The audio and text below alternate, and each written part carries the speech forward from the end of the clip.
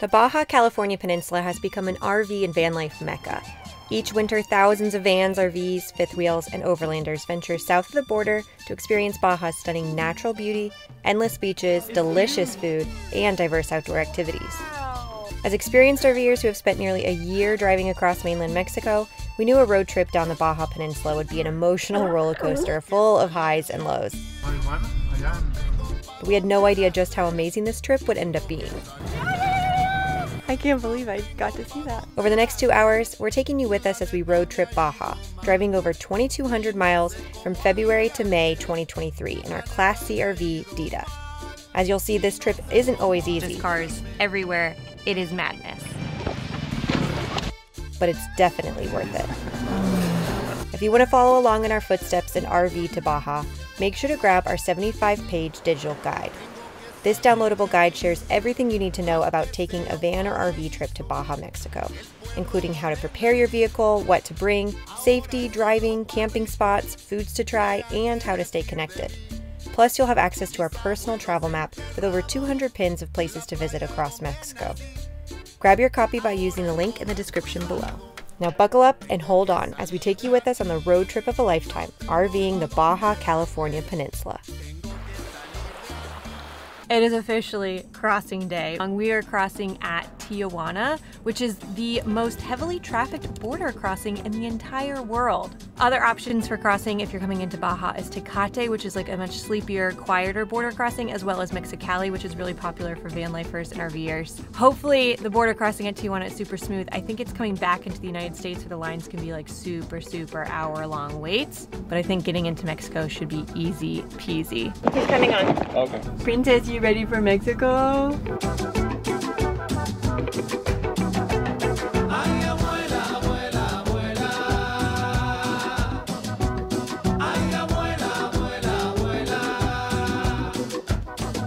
Border crossing, here we come. All of the cars are just pretty much passing through, but he told us to go to the right where all of the buses are. This is very nerve-wracking. I hate border crossings, dude. Checking our registration and our passport. Stomach is in knots. So like official and intrusive. Yeah. He's coming on. Okay. Yep.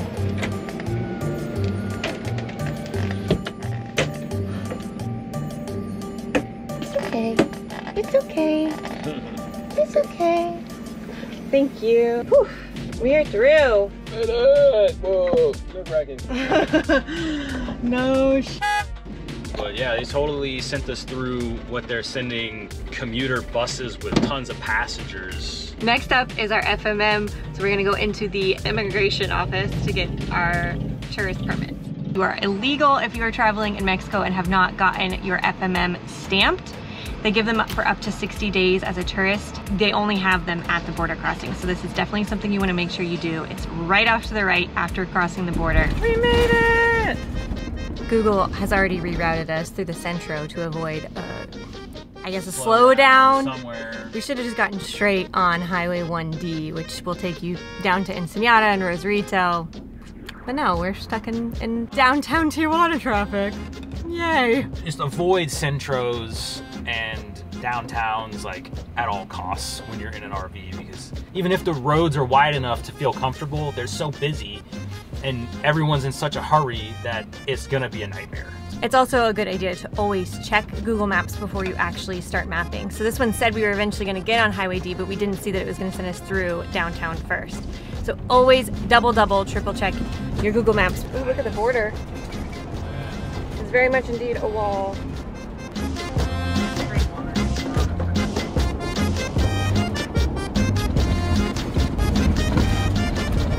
Let's see, it's either going to be 84 or 40. Hola. Buenas. ¿Cuántos? 84 pesos. Gracias. Hasta luego. First toll, and we got charged the camion price, which is larger than a car, not quite a bus. Make sure to keep your toll receipts because there is something called the Green Angels that will give you assistance if you are on any of the toll roads and break down or you need help. You can call the number on the back of your toll receipt Tolls are cash or pesos only, so it's important to have pesos before crossing the border. If all of this information is so much, make sure to check out our RVing to Mexico guide that we have. It's over 70 pages and it gives you absolutely everything you need to know about RVing to Mexico or coming here in a van. Things like a border crossing checklist, what to bring with you, how to prepare, because there's also different things that you need if you're going to mainland Mexico versus crossing into Baja. And we explain all of the differences and things like that in our guides. I feel so much calmer now that we're out of the centro. Yeah, I'm not gonna lie, I do feel a lot better now that we're not in the border and downtown. Oh my gosh, I'm so excited. The road is super nice, super smooth, just as good as any American highway. I'm making a pit stop in Rosarito so that we can stock up on some groceries. You're supposed to cross the border with like no meats, vegetables, fruits, eggs, things like that. They didn't check at all when we crossed the border, so we totally could have done it, but you're not supposed to. So yeah, we're completely out of everything. So we just go into our first little fruteria. There are big grocery stores that you can stock up on, but I like coming to these local spots because you're getting fresher produce. It's often much cheaper. Fill everything up, put it in a basket, and there you go. They had chicken, eggs, all of the fruits and vegetables you could want. This place is organic. They source all of their food from like sustainable grass-fed farms and things like that. I even found chicken and chorizo. I just filled up 2 huge bags and it cost us 782 pesos. This is one of the things I've missed about Mexico. You can get such good quality produce for so cheap.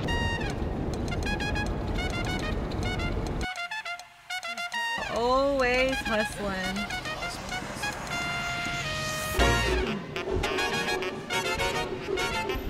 We're about to have lobsters at Las Brisas, which is like a famous restaurant known for their langostas, their lobsters here. These are massive.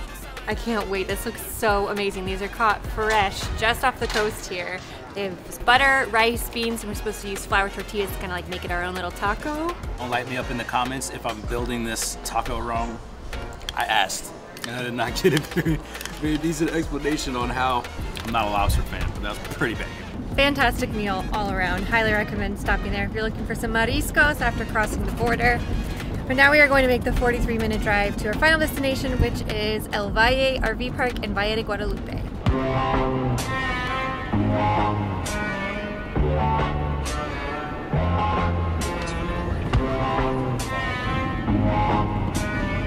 It's open! Oh my god, look at the road. What the make it? I don't know. Ooh! Holy, whoa. I don't know, yo. Let's see what happens with this guy when he gets down here. This is what we're going through. First river crossing. Who knew it was gonna be in Valle de Guadalupe? Oh my god. This just like looks so sketch, but It's packed, so we are just rocking.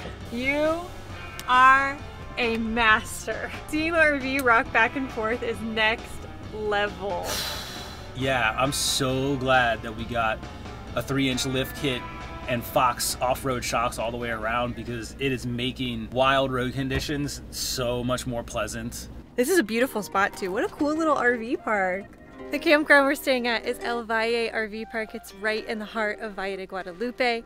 It has 15 amp electricity. There is a dump and water fill up here. They also have bathrooms and showers. They do offer like Airbnb style rentals here too. The road here, as you saw, was wild.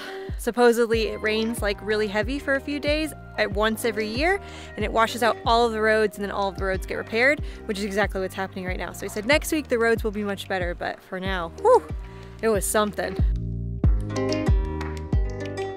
La Cocina Doña Estela is by far the most popular, well-known restaurant in all of Valle de Guadalupe. It was voted the best breakfast in all of the world in 2015, and it really just put it on the map. This place gets packed on the weekends. You can see anywhere from 3 to 4 hours wait for breakfast.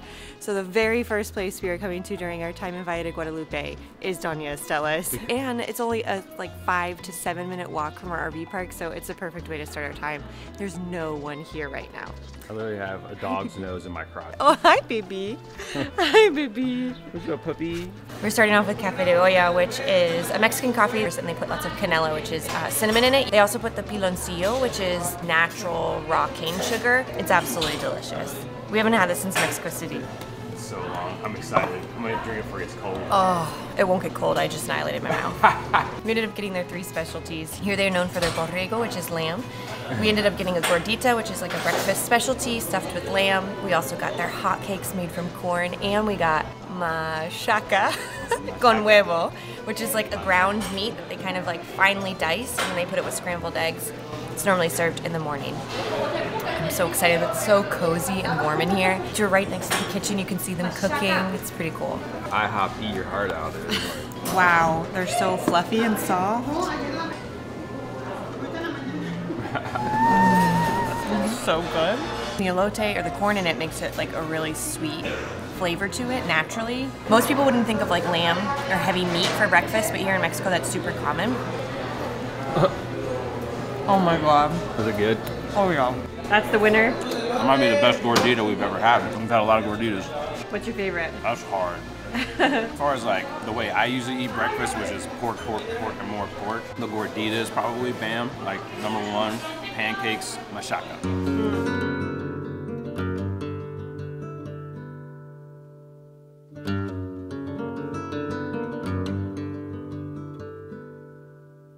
You want some pets, puppy? Oh, give him some pets, please. Okay. We need pets over here. I'll give you some Pets. Oh. Pets. We're definitely back in Mexico. There's dogs everywhere. Most of them are so sweet. Noisy, but sweet. Noisy but sweet, yeah. We're doing a wine tasting at Vinos Pijuan, which is a family-owned vineyard here in Valle de Guadalupe, and the grounds are breathtaking. This place is nice. Yeah. This is very beautiful. The wine tastings here start for $3 for around $15, or it goes up to $22.50 for 5, which includes a digestivo. So we ended up doing the 5, we're splitting it because our plan is to go to a few vineyards today, so we don't want to get a little too tipsy.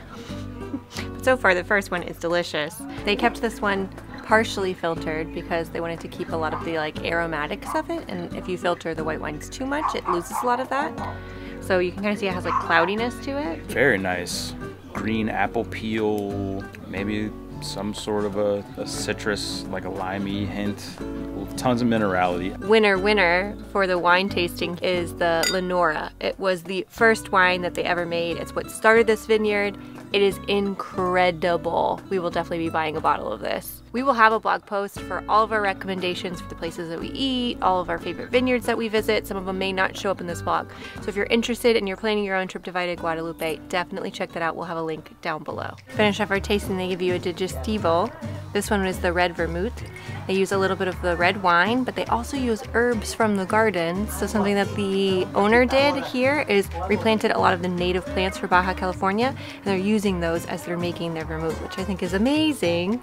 And it's so aromatic. She said there's like sage in here, clove, cinnamon, and a bunch of other herbs. I just can't remember them right now, but it is so good. And all from the property here. All from the property. How cool is that? We loaded up. I'm ready for the next vineyard though. Wine arrived in Baja California in the 1500s along with Spanish colonization, but it took roughly 200 years before the first grapevines were cultivated in this valley. Fast forward to the 1970s, nearly 270 years later, and Valle de Guadalupe finally begins to attract international attention as vinicolas in the area begin to harvest awards. Over the last 10 years, the wine region has exploded and is now home to more than 120 wineries and growing. Today, Valle produces roughly 80% of all Mexican wines.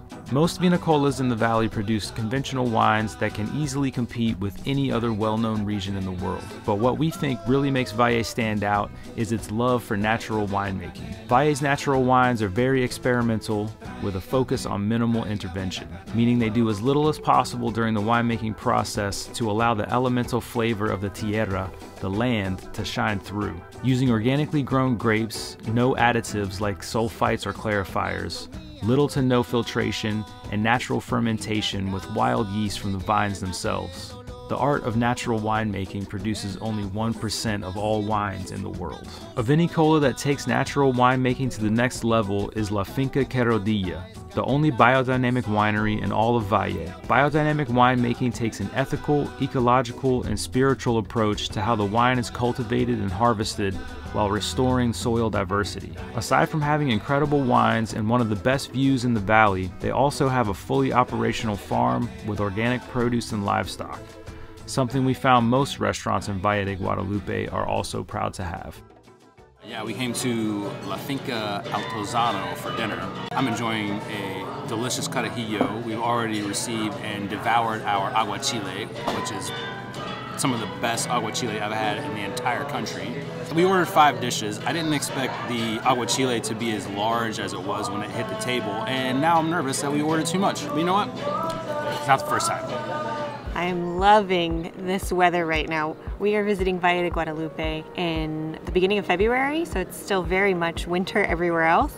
And in the daytime, it is just perfect. The nights get really, really cold, so be prepared for that, but it is glorious right now. And we're at Las Nubes, and the views here are incredible. We're doing a degustación, a tasting for their classic wines, which is running us about $15 US, I think. This is Sauvignon and Chardonnay blend. Okay. He said it has lots of notes of kiwi, lychee, crispiness, very fresh, pairs super well with seafood.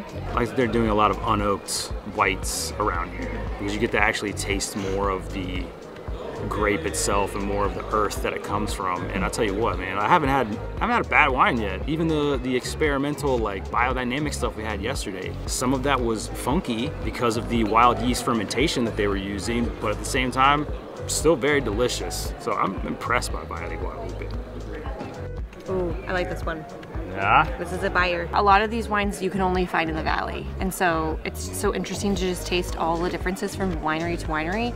Everything's so experimental here. It's really wonderful to see this like region up and coming. I feel like in 20 years it's gonna be a completely different place, even more than it's changed in the last 5, which is crazy. This is a winner. This is a winner. You gotta come to Las Nubes for the views, and their wines were fantastic. Also a really good price point. A lot of the other ones have kind of been higher end. So if you do want to go home with some bottles, you're going to be spending some money, which there's nothing wrong with that. But if you're looking for some more economic options, I think Las Nubes has it of all ranges.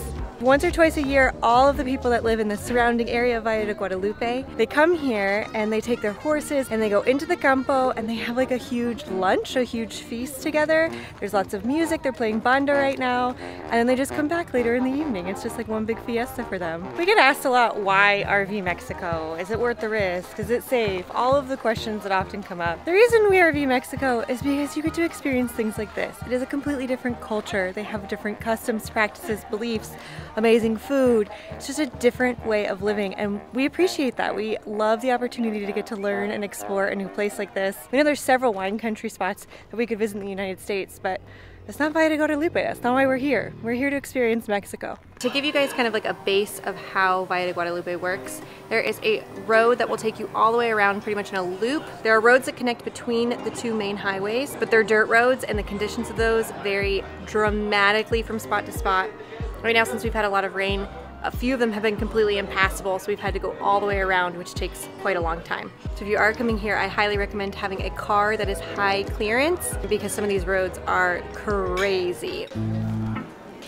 We came to Ana Milon for dinner tonight, which is the sister restaurant to Las Finca Altozano that we went to last night. They're literally right next door to each other. They have a sea urchin risotto. We have to get that. I've never heard anything like that. I think I'm gonna get the raviolis de langosta, lobster raviolis with butternut squash cream.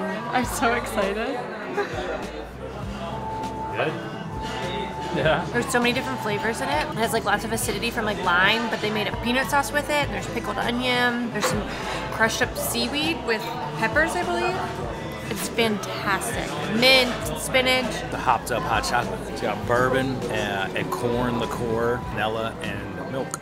And it is banging. It's gonna go down so fast. It's our last day in Valle de Guadalupe, and unfortunately it is a very windy day, quite chilly, but we are still making the most of it. We came to Troika food truck, which is right next to Vina Cava. It's one of the few vineyards here in Valle de Guadalupe that is doing traditional sparkling wine in the Cava style, which is from Spain. But it's perfect for like lunch. They do locally sourced small plates, all from their organic farm. We ordered 3 different dishes today. A mushroom rice with a little bit of fried sweetbread. We also got a crepe made with oxtail and bone marrow, roasted cabbage with a cauliflower puree, fresh kale, a little bit of apple, and then I put this like bacon glaze on top. And we also got a pork belly skewer with tzatziki. The views out here are gorgeous. You're overlooking the mountains. It's a shame it's kind of crazy weather today. The culinary scene in Valle de Guadalupe is incredible. If you are a foodie, you are in for a treat. Just be prepared, it is a more expensive place to visit. It's definitely not on the cheaper side. There are cheap options like Doña Estela's, but most of the places are going to be similar to US prices. It's worth it though. Vina Cava's vibe is amazing. I love that a lot of the vineyards here, the vinicolas, are like big and grand. It feels like this massive experience, but this one is really quaint and intimate. They reused and repurposed old boats for the roofs, which I think is so cool, and you're like in a cave. It's a very small operation, but I highly recommend it. I think it could easily get overlooked by some of the bigger, shinier vineyards that are nearby. Come for the food, stay for the wine. Today we are starting the long journey from Baja California to Baja California Sur. It's about a 10 to 14 hour drive depending on the path that you take. There is an older highway that runs along the Pacific Highway taking you through San Quintin, which is supposed to be a super amazing town for seafood. And then there is one that takes you down the Sea of Cortez, which is the path that we are going to be taking. Most van lifers or RVers just head straight for the south, either stopping in San Felipe or Puertecitos and continuing on. So we're gonna push through. We have 2 very long days of driving, but I think it will be worth it. We have a very fun activity waiting for us in Guerrero Negro. Today we're going to be driving to Puertecitos, which is a super sleepy town, but it has aguas termales, hot springs. You know we like that. So I woke up not feeling very fantastic this morning. My stomach was super upset last night and I felt like I had a fever this morning. I'm just like not feeling my best. A lot of you have asked us how we deal with tummy troubles in Mexico because we never hope it'll happen, but it is a reality, and for me, it's happened like pretty much every time we've come to Mexico. The last time, it was our very first day. I got so sick. I was able to make it a week this time, but Dennis hasn't had any issues yet, so I think it really depends on your microbiome and how like strong and healthy those gut bacteria are, but we take a more holistic approach in dealing with our health. So a few of the products that have helped us with our tummy troubles: activated charcoal is awesome. We also have digestive bitters. This is great for like if you're having bloating or gas pains. And then we also have slippery elm, which is a tea that you can make that also helps with upset stomachs. It puts like a slimy coating on the belly, so it kind of works similarly to Pepto-Bismol. But those are our recommendations. Definitely bring stuff with you, and if you really are having problems when you're here, you can always run to a pharmacy. Dennis is gonna pack up. Let's do this drive.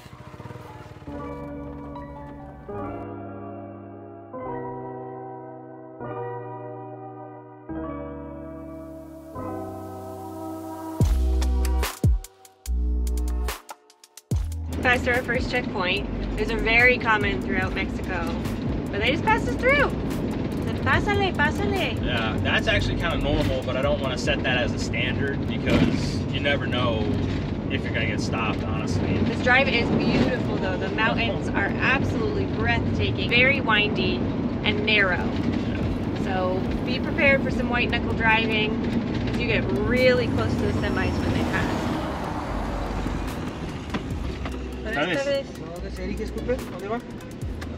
Puertecitos. Puertecito. Gracias.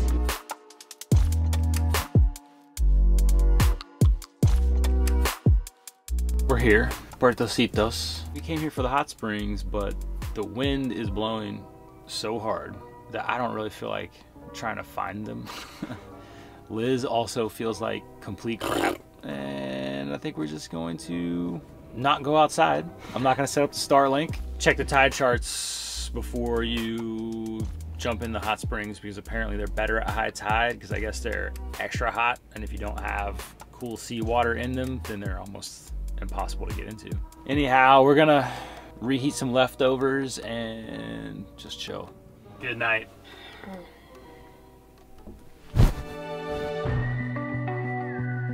Still not feel good? No, still no feel good. Hope you feel better. So do I, thank you. No worries, 5-hour drive today. No pasa nada. Okay, this is where I'm staying for the drive for a little while. Okay.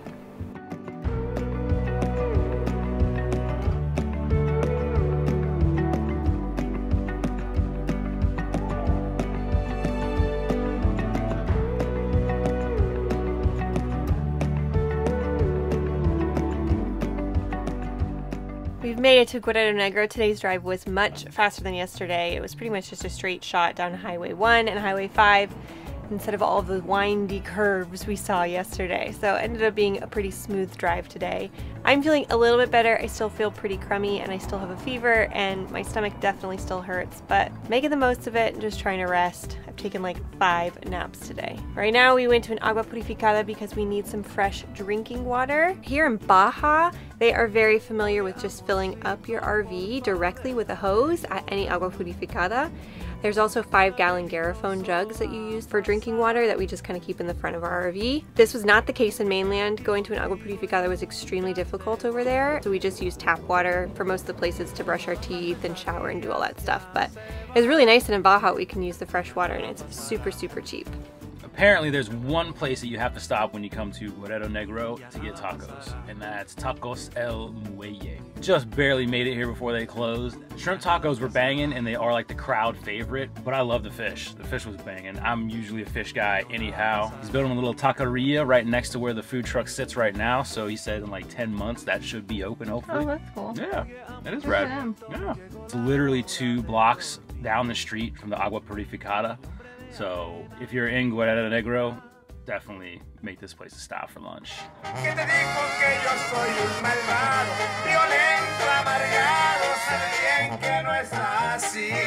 Can't wait to crack open one of these bad boys at the beach. 85 pesos for a 6-pack of Dos Equis. That's pretty good. And she's pumping the jams, dude. She's got the... Buenos dias. It has been 2 full days since you last saw me and I am feeling much, much better. We came to Guerrero Negro specifically to see the whales. And we're not just gonna see whales, we're gonna get to touch them. I am so excited right now. It is finally happening. We're on the boat and we're going out. We're gonna be able to kiss and touch and see whales. And we got lucky. The boat isn't completely full. Normally it can fit up to 30 people, but we only have about 12 people on. Ain't room to spread out. Yes. Oh, I really can't wait. Every winter, thousands of gray whales travel over 5,000 miles from Alaska to Baja California, making it the largest migration of any mammal in the world. The warm waters of Ojo de Libre Lagoon in Guerrero Negro, as well as San Ignacio Lagoon about an hour south, provide the perfect environment for the whales to mate and give birth. The nutrient-rich waters make for an ideal feeding ground for these gentle giants of the sea, which can weigh up to 40 tons and measure nearly 50 feet long. Gray whales are known for their playful behavior, frequently jumping out of the water and flipping their tails. They are very friendly with humans, often approaching boats to interact with visitors and receive pets, hugs, or even kisses. These lagoons are the only place in the world where you can interact with gray whales like this. The Mexican government has established regulations to protect the gray whale population and their habitat. Only licensed guides are permitted to captain the boats in the lagoon, and there are limitations on the number of boats that can be on the water at any given time. Oh, I just saw one's head pop up. This is so cool. They're like waving to us. They're starting to not just show their backs, but like their whole heads. Hello! Hello, whales! Oh my God!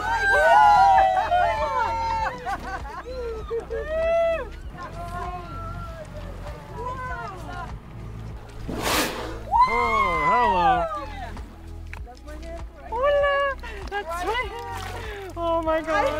I've never been happier. Wow!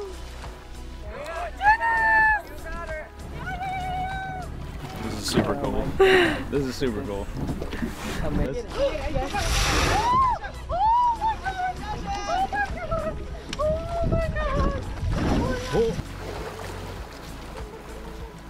Each week, Guerrero Negro conducts a census to track the whale population in the lagoon.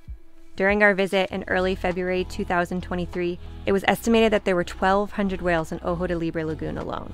During our 2-hour boat trip, we were able to touch at least 5 whales, and we must have seen 30. It was an incredible experience to interact with these massive and beautiful creatures so intimately. This is the best whale watching tour I've ever been on. It's not whale watching, it's whale experiencing. Yeah. I mean, normally on a whale tour, you're lucky if you get to see one, let alone touch it. Like, that's unimaginable. I think this is one of the best days of my life. I am not joking. Absolutely incredible. I touched a whale today. This is one of those experiences that you'll remember for a lifetime. Absolutely must do in Mexico. even if you weren't planning a trip to Mexico, I would come just for this. There is a short window that the gray whales come to this area, so make sure that you're coming during whale season. Punta Mariscal Eco Tours, wow, wow, wow. I'm like touching a hand that touched a whale. Now we have to journey back into town so we can make our way to San Ignacio, which is our next destination. I'm not looking forward to the drive back, but.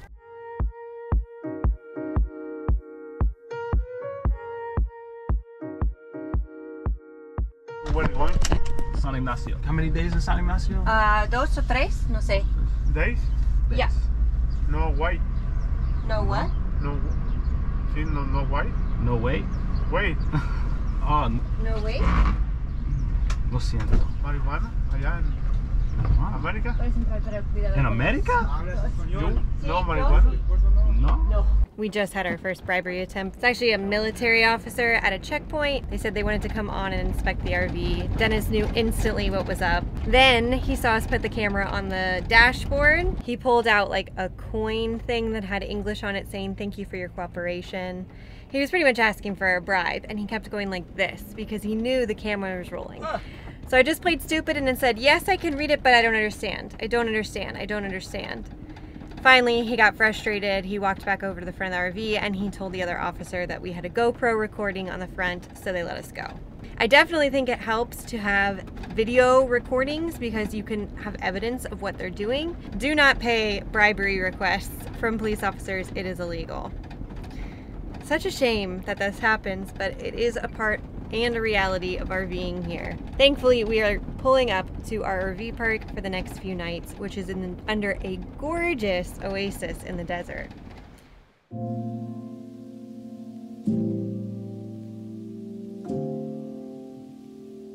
What an incredible spot to wake up to. This place is a dream. This is a dry camping spot we found in Overlander, meaning there's no electricity or water, but they do have hot showers and bathrooms as well as a restaurant. But it's a great stopping point as you travel south. There's also a lot to do in the area.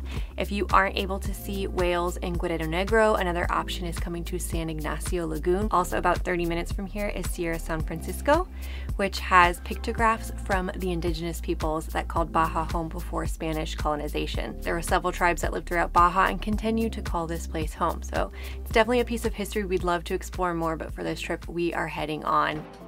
The 2-hour journey to Mulege took us down Baja California's Highway 1, passing through Cuesta del Infierno, or in English, the Highway to Hell, a notoriously steep, windy, and narrow 2-mile stretch of road.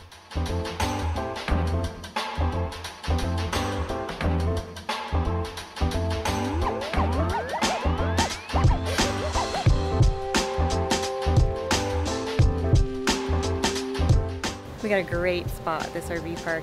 I'm glad we got here when we did because she said that most of the spots will fill up, so we honestly got to walk around and choose which one we want.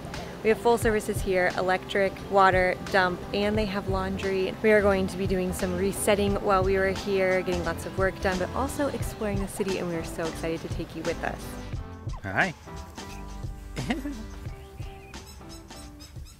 They have vendors come to the RV park to sell us stuff, and this guy has some beautifully made rugs. We're gonna buy some for sure. Oh yeah, the black one's nice, honey, huh? Oh, y me gusta esto. Creo los dos. Esto y el otro. I'm happy with it. This is beautiful. I like that one. That's actually, I like the cafe. Mm-hmm. Gracias, amigo. Oh, gracias a ustedes, amigos. Tienen un buen día. Igualmente. Yeah. Mulege is a super tiny town. There's not much to do here, but we met up with some friends, Victoria and Craig. They had to come into town for some errands, and we met up for lunch. This was a recommendation from Greg, one of our patrons. He came here on his epic motorcycle Baja trip, and we got all the stuff. I ended up getting their fried scallops, which is a specialty here, and the garlic shrimp, and then Victoria got the Pescado Veracruzana. all of it tastes so good. He recommended specifically getting the fried scallops, and I can vouch for their deliciousness.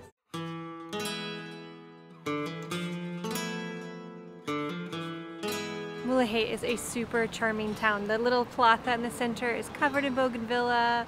All of the buildings are really bright and beautiful. The roads are so narrow. It was crazy driving our RV through here to get to our RV park. If you are coming here though, make sure to stock up on some cash because there is no banks and no ATMs in the city. There is a small little like grocery store tienda that you can do cash back from. Other than that, just be prepared for like a small sleepy little town, except for a few cool stops, including the mission at the top. There's also an old museum. The Mulege mission, also known as the Mission Santa Rosalia de Mulege, was founded by Jesuit missionaries in 1705, with the goal of converting the native Cochimi people to Catholicism. The mission was abandoned in 1828, but has since been restored and is now a popular tourist destination. Behind the mission, there's an overlook that provides visitors with an incredible view of the lush and green oasis in the middle of the desert.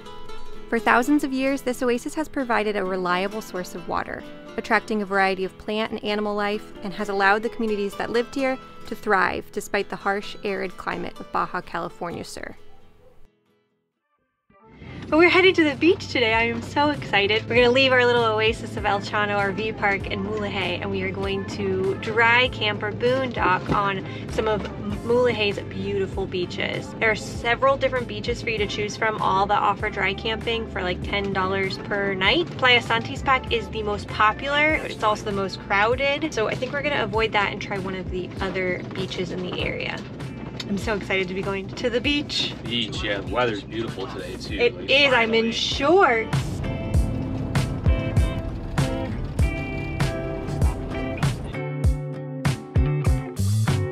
This feels cool. It's gonna be a little bit of a struggle to get it the rig level here. Sometimes when you're RVing, you rock up to a place that blows your mind so hard that you could actually live here for a minute in your freaking RV and just enjoy it. And this is one of them spots. If you get every kind of vibe here, epic, just sick. You can't look at any spot of your 360-degree view except maybe a little bit of trash over in the corner. This is why you RV Baja. Yup. Until we got here right now in this very moment, I was kind of poo-pooing on Baja because I was uncomfortable and I was like, this isn't worth it. Like, when's the fun gonna start? Where's the Baja vibes that I've seen in the pictures online? Here it is. Luis invited Guadalupe. He said, you don't come to Baja and have adventures, you have sagas. And I was like, what the hell does that mean, dude? And then getting here, this has been a saga. Fruits of our labors. We love little private spots like this. The other beaches are absolutely gorgeous, but they are way more popular, so it's just RVs all around. This is like way more our vibe. Super, super chill. Yep. We only have Low 3 key. neighbors. Yep. This is a dream. A dream! This is a dream. This is a paradise.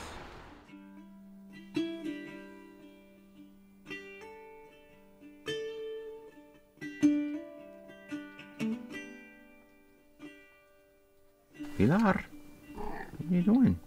You enjoying yourself? Hmm?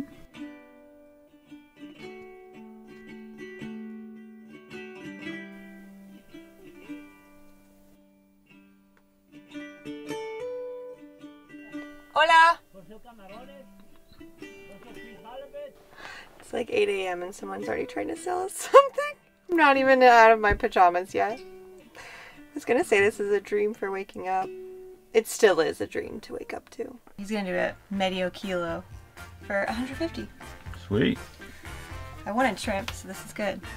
You got the goods? Got the goods. Nothing like a morning wake-up call for camarones. Camarons before cafe. Yes. Hello. Any dolphins today? Well, we were thinking about moving here. Do it.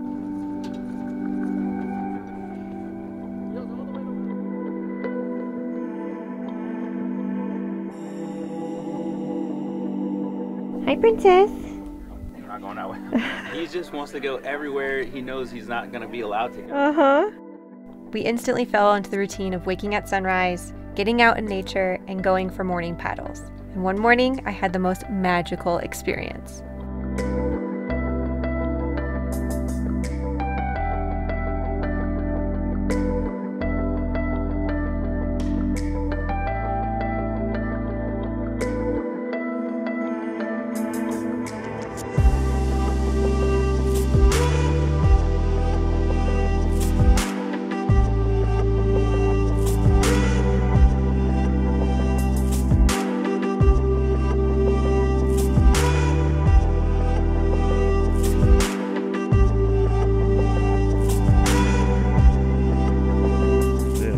are you?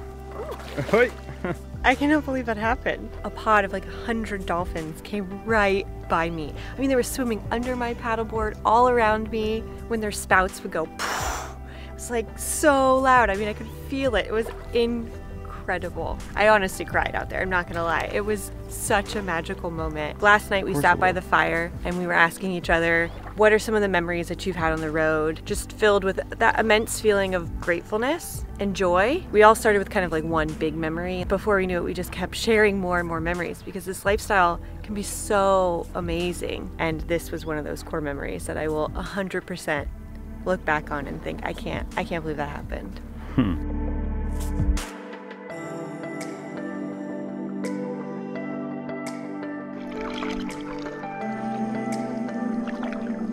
Don't worry. Oh, wow, look at all the flowers.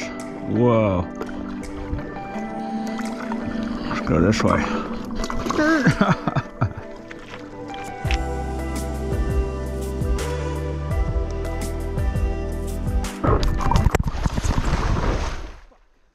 Oh, I'm all cut up. Dude, I fell off the paddleboard. Dang. Could have been worse, I guess. Could have cracked my skull. But I didn't do that. Ooh, there's a crab.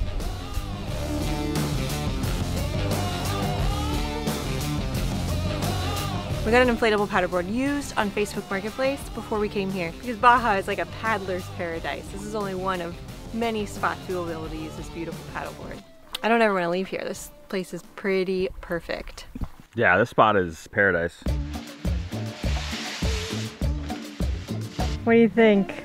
I don't know, it's a little sketchy hanging in the palapa. You definitely can't just like plop down into it. There we go. Oh yeah, look at this view right here, baby. All right, taking a nap.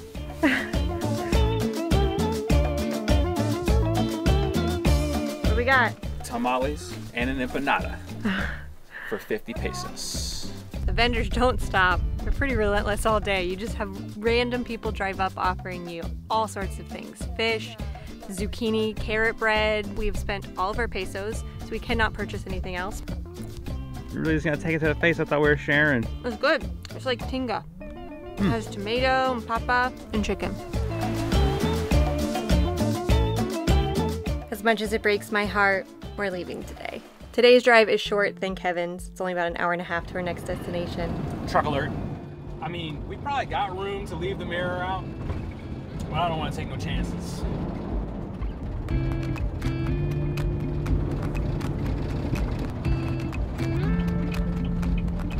I am so ready for this. So we came to Super Burro. It's had very good reviews online. I asked the waitress what she recommended because they have a bunch of different types of meat that you can get in the burritos, and she said absolutely you have to get the arrachera, which is flank steak. So that's what I got. Dennis got something that is like a fajita where he gets to kind of build his own with handmade corn tortillas or flour tortillas. It's like, I'm so hungry and excited. Oh, it looks so big. It's huge. This is the biggest burrito I think I've ever seen. Good? Winner? Very good. This is exactly what I was craving. So cheesy and good. They're definitely very similar to fajitas, like it gives you that fajita feel. But the way they do their flank steak here is banging. Wow. They got it dialed. Yeah.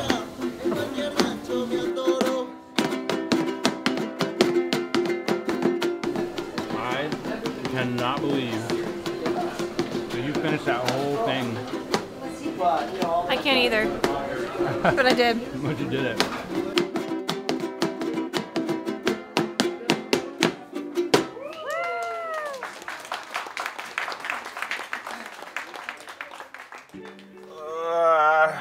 Good morning. Morning.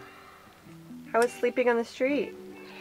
Not bad. We got to Laredo way too late. We were running errands, got burritos. By the time we tried to get to an RV park, it was like 8:30 p.m. Yeah, we definitely tried to find a camp spot too late. I guess we should have done that first thing, but I don't know if it would have changed it. Like all three of the RV parks in Laredo were completely full. And we've never had that happen in any of our other Mexican adventures. Like, we always had space. 11 months, 21 states in mainland Mexico. Never. So we ended up finding a spot on iOverlander on the street. Right next to the Malecón, right on the bay. We did find a spot at 2 RV parks during our stay in Loreto, the first Riviera del Mar and Romanita. Romanita is our favorite because we could walk everywhere, but it is not well suited for RVs over 30 feet. Riviera del Mar is big rig friendly, but it is a very tight RV park and it wasn't as central.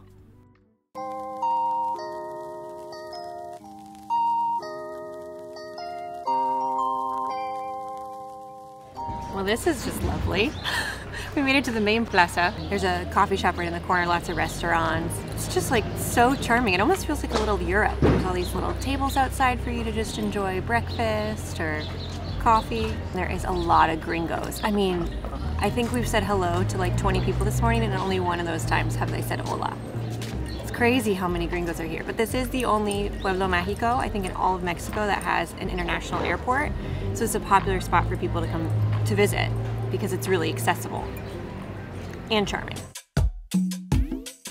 I am so ready for this. It looks so good. Dennis got the huevos divorciados and I got the huevos oaxaqueño, which has mole, it has Oaxaca cheese, and a little tip for you guys. We ordered agua de la casa, which is water that they just get from a garrafon. So if you ever come to a restaurant and you don't want to pay for bottled water, we highly recommend not doing that. Just ask for agua de la casa. And also, ice here comes from an agua purificada, so it is not dangerous to drink ice or have ice in your margarita or whatever you're drinking. Yeah. Cheers. It is so nice to have mole again. It's like my favorite. My favorite. Loreto is the oldest pueblo in Baja California, inhabited by the Cochimi people for thousands of years, then later by Jesuit missionaries. The city served as the first capital of the Californias from 1697 to 1777. The town was named in honor of Our Lady of Loreto, the patron saint of the region, and the name of the historic mission in the center of town. To get to know Loreto better, we took a walking history tour with Loreto Baja Tours. Our guide Carlos led us around the city, explaining the role Loreto had in Baja's long and complicated history. The Spanish conquistador Hernán Cortés arrived in Loreto in 1533. He was searching for Baja because he believed it was an island inhabited by giant, goddess-like warrior women called Khalifa. Cortés never found these mythical women, but he did find the Baja Peninsula and its many indigenous tribes. After learning about the murals inside the Capitol building, we stopped at Casa Piedra, one of Loreto's oldest buildings and where the Declaration of Baja California Sur as a territory was signed in 1888. Casa Piedra Museum has so many amazing photos of Loreto throughout the years. We loved learning about Casa Piedra's history with the mission and seeing the secret passageway that missionaries could use to escape if they were under pirate siege. It was a grueling challenge to build a missionary here. Baja's extreme climate made it very difficult to grow food and sustain life year-round. The Spanish Jesuit missionary who established Baja's first mission in Loreto was close to giving up entirely when a hurricane struck and flooded the city. He asked for a sign from God as to whether or not he should go on with this mission when he found a washed-up stump in the shape of a cross beside him. He took this as a sign to keep building, and the wooden cross now resides in the courtyard of the Mission Museum. 10 out of 10 recommend this walking history tour. It's right next to Romanita RV Park in the downtown historic center. We have learned so much about not just Loreto, but Baja California's history. It gives me a whole new appreciation for our experience here. Our guide Carlos is fluent in English, so if you do not speak Spanish, you don't have to worry. But definitely do this. This was super, super cool. Today we are going to be driving about an hour outside of Loreto to visit San Javier Mission. The drive out here is beautiful. I mean, absolutely fantastic. But there are some water crossings. There's natural springs all throughout this area, so there's water flowing constantly, even though we're in the middle of the desert. Some of those spots can be quite slippery, which is how we crashed. Oh, okay. We definitely crashed. You good? Yeah. All right. Good. Oh, are you okay? Oh! Hi! It's us! Did you hit your head? Yeah, I did. I'll be okay, yeah. I mean, my knee hit the ground, but I think I'm good. Yeah? Oh yeah, you can see it's all red. Oh yeah, look, it's swelling up. Oh, honey. Oh, I'm so sorry. Yeah, it's real big. This is so slippery.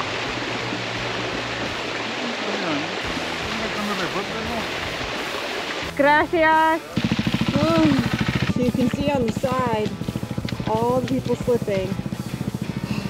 So the key is to come in the center. Coming through here on 2 wheels, like, definitely take it easy over these water crossings, because you saw what just happened. I'm glad we're okay, but we are a little shooken up, that's for sure. That was scary. It's not fun crashing on a motorcycle for the first time. But we've made it, and it is beautiful here. I'm really glad we came. We're gonna be showing you around the San Javier Mission, but to kind of decompress for what just happened, we're grabbing some lunch at one of the restaurants here. Ooh, this is fancy, dude. It is fancy. We want a little comfort food. This will definitely get the job done. He said there's a goat farm that's... The San Javier Mission was founded in 1699, 2 years after the Loreto Mission was completed.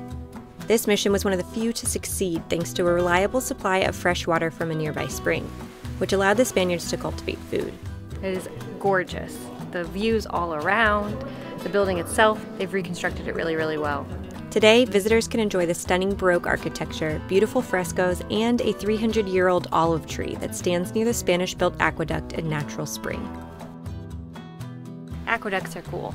Yeah, it's pretty rad. Yeah, it's amazing that they were able to sustain life here temporarily because of this spring. But that's why the native peoples would have been here, is because they knew they had water source here that was reliable, right? Mm-hmm. You don't normally come out for desayunos, but Mexican desayuno breakfast is our favorite. We found this little place on the side of the street. It didn't have many reviews, and it's definitely visited frequently by the locals. It's called Mi Pequeña Poblanita. It's super easy to miss, but so far it has been our favorite spot we've eaten at. They specialize in foods that came from the region of Puebla, which is one of our favorite food scenes in all of Mexico. We got the chilaquiles con salsa verde, and I'm so excited. Try to get every last bite. We told them how much we loved their mole. They brought us out an enmolada, which is kind of like a quesadilla. They fold it over, and then they fill it with either like meat or cheese or vegetables, and they smother it in this most incredible mole sauce, and then put onion, crema, and a different type of cheese on top. It's so good. I think this one's chicken. Their mole is to die for. Anything else we had for mole so far is a joke compared to this, and really. And Loreto. I highly encourage you as you're traveling throughout all of Mexico to find the spots that aren't necessarily on the strip or maybe highly reviewed by a lot of gringos that are visiting, because I think you're going to have a more authentic experience, and it's definitely more economical. These were half the prices for every plate compared to the places on the strip. Doesn't mean the places on the strip are bad, it just is a different experience. Right. Downtown is not only super cute, but very walkable. They have pedestrian-only streets that are lined with a bunch of shops. Most of the stuff is like same from shop to shop. It's different backpacks, shirts, trinketries for you to take home as souvenirs. But I did find a really cute cover-up dress that would be perfect for when we get further south, and I think I'm gonna buy it. We've learned from our travels in Mexico, if you find something that you really like at a shop, buy it, because it's hard to find the exact same piece from shop to shop. I can't tell you how many times we've thought, we'll see that again and we'll buy it next time, and then we didn't.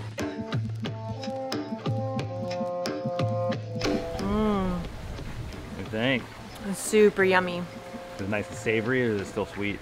It's still sweet. It has pineapple and orange in it. It has spirulina and celery and spinach as well. So it's a perfect balance there. It's not overly sweet. We don't like a lot of fruit in our smoothies. This is very yummy. And I was definitely craving something green. Oh, he's having a hard time. Oh my gosh. Big rigs can come to Baja. We've seen pretty much every type of RV possible on this trip. But yeah, it ain't for the faint of heart. If you got the grit, it's totally doable, but that does not look comfortable to me. No, that ain't us.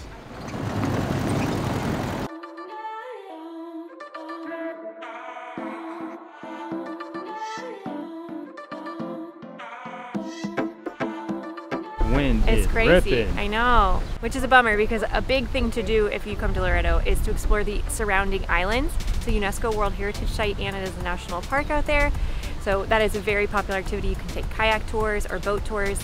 Coronado Island is the most popular. It's supposed to have absolutely breathtaking, crystal clear blue beaches. You can also go snorkeling there, and since it's undeveloped, it's supposed to have pristine wildlife for you to enjoy. It's definitely a bummer we don't get to do that this trip, but maybe in the future. I think it'd also be really, really cold for that activity right now. It's definitely a summer, spring, fall thing. It's a little chilly here, so It's also fantastic for whale watching. They have several different species of whales pass through here. You can also see sea lions. We don't have a tour company to recommend. I know that the Malecón, they do have several different lanchas or tour guides that you can just come up here and speak to about pricing. Also in the downtown area right by the plaza, they had a lot of people pitching Any of boat the tours. callejeros will be happy to sell you something as far as a tour goes. Laredo has been a lovely town. It's perfect for a little stopover as you continue to head south, but we are ready for warmer weather. I've heard it only gets better as we continue south, and I am ready for no jackets. So, further south, here we come. We're gonna be heading to La Paz. It's like a 4.5, 5 hour drive today. The entire country of Mexico, you don't pump your own gas. There's always a pump attendant and they'll do everything for you. They'll check your oil, they'll clean your cristales, which is your windshield, and they work for tips. You don't have to go overboard, but 5 or 10 pesos is usually very appreciated. Always ask if you can pay with card before you pump the gas, because a lot of them won't accept cards, especially out in the country. It's a good idea, especially in mainland, to get out and make sure that they reset the pump to 0. You have heard of scams where they leave it at whatever the last person bought, and then they'll pump yours knowing the math in their head, and then they'll charge you more and pocket the difference. But it's just something to be aware of.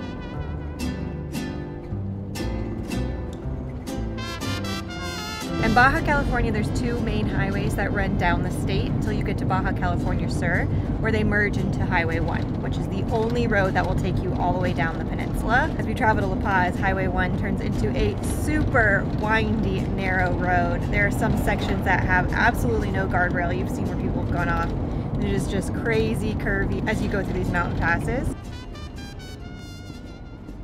Welcome to La Paz. We are so excited to be here. We have heard so much about this charming city. It's the largest in Baja California Sur, and it kind of has that city vibe we love about mainland Mexico, like Mexico City or Puebla or Oaxaca. There's so much art and street vendors. It just has this like vibe to it that's really refreshing. We're gonna be spending a week here in 2 separate trips. We have our friends coming to visit us. We're gonna go on some awesome adventures. We just grabbed breakfast at La Esquina del Chef. We got the chilaquiles. It was fantastic and super affordable. And now we just came to the park. We grabbed some coffee and watching the birds do their mating rituals. Just kind of having a chill morning. It's really nice to just sit in the shade and enjoy the vibes of the city. Let's go check out La Paz.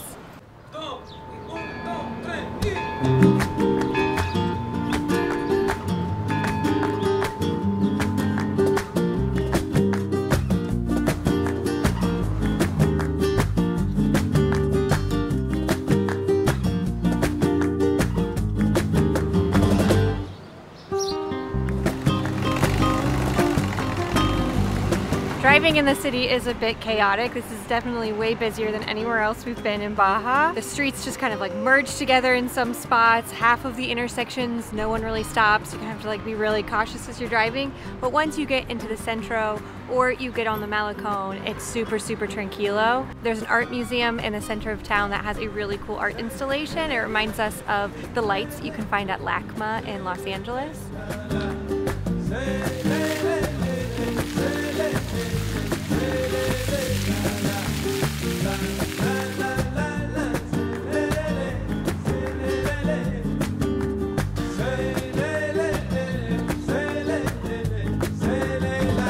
The Malecón is a must if you're coming to La Paz. It's one of the best we've seen in all of Mexico. It's 5.5 kilometers long, and there are so many different restaurants and shops. There's several beaches and playgrounds along the way. We've passed it at night when we're driving on our scooter or in the RV, and this place just comes alive. There's like a skate park and a splash pad. There's also all these statues scattered throughout. It's also a very bikeable city. We have seen a lot of cyclists here, and there's a bike path that goes down the entire Malecón and even a little bit further out to the marina at the end. There's also a farmer's market on Saturdays for you to check out. Yeah, if you're looking for a nice beach day or just want to kind of get a vibe for the city, this is definitely the spot to do it. We came to Todo Frito. It's right off the Malecón with some new friends. They're staying at the same RV park as us and they follow our channel, which is so cool. So they invited us out for dinner. This is fish and chips and oyster po' boys, and then upstairs they also have oysters. It's kind of like this fun food truck vibe. It's like an old colectivo that they souped up. It's really cool. Yeah. It's not Mexican at all, but it doesn't mean it's not delicious. We're going on a boat tour. Then we will be heading to Espiritu Santo National Park. It's a national park just off of La Paz, about an hour boat's drive away, and the only way to get here is on a boat tour. So today we have randomly found a boat tour. We had no idea what we were getting ourselves into, but we made it, and we're gonna be making several stops for a 5 to 6 hour boat tour, which includes lunch. The big draw here to coming to this island over others is it has amazing snorkeling, but also a sea lion colony.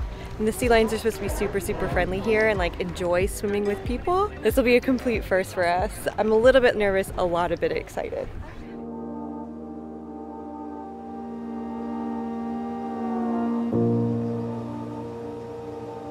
Espiritu Santo Island is the ancestral homeland of the Piricuas people.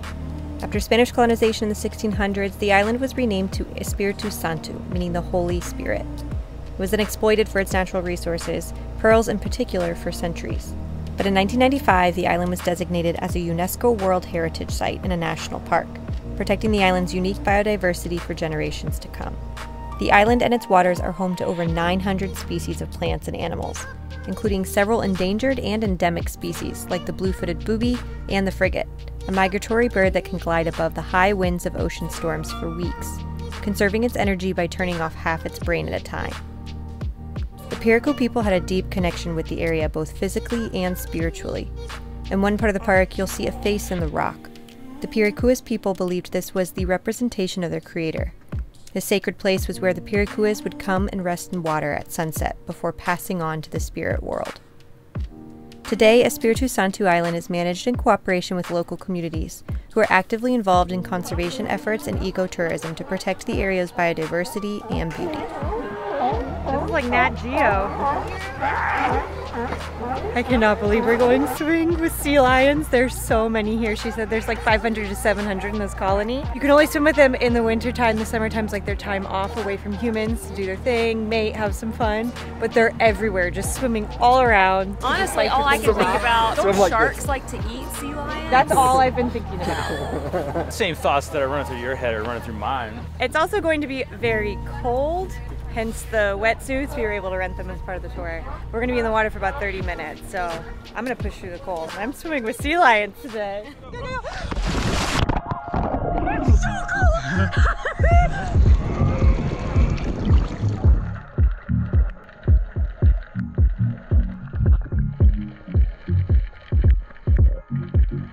I'm warming up and this is so cool.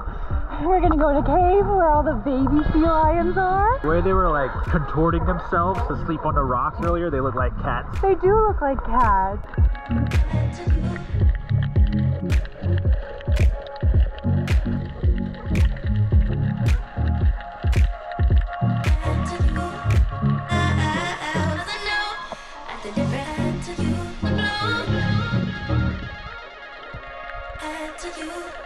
I can't get enough. It's just so fun getting to see them swim underneath you.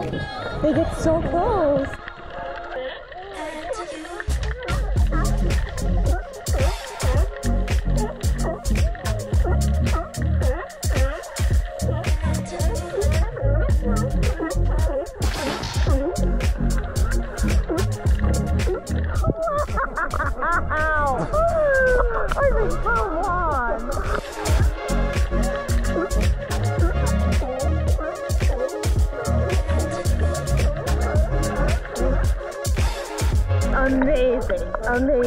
Amazing. Everyone has to do this. Wow. After you go swimming with sea lions, they take you to a nearby beach to just kind of chill, warm up after getting out of that freezing cold water. They also serve us a homemade ceviche for lunch. I think we have 2 hours to enjoy it at this literally breathtaking beach. It is gorgeous. We're surrounded by this pink rock in a little secluded cove, and because the water is so shallow, it has that beautiful bright turquoise color. It's just so weird to be in such a landscape like this, a mix between the most beautiful tropical paradise you've ever seen and an extremely dry desert. I'm getting northern Arizona vibes. I am in paradise. I love this tour so much. Let's see what they got for lunch. It was very nice.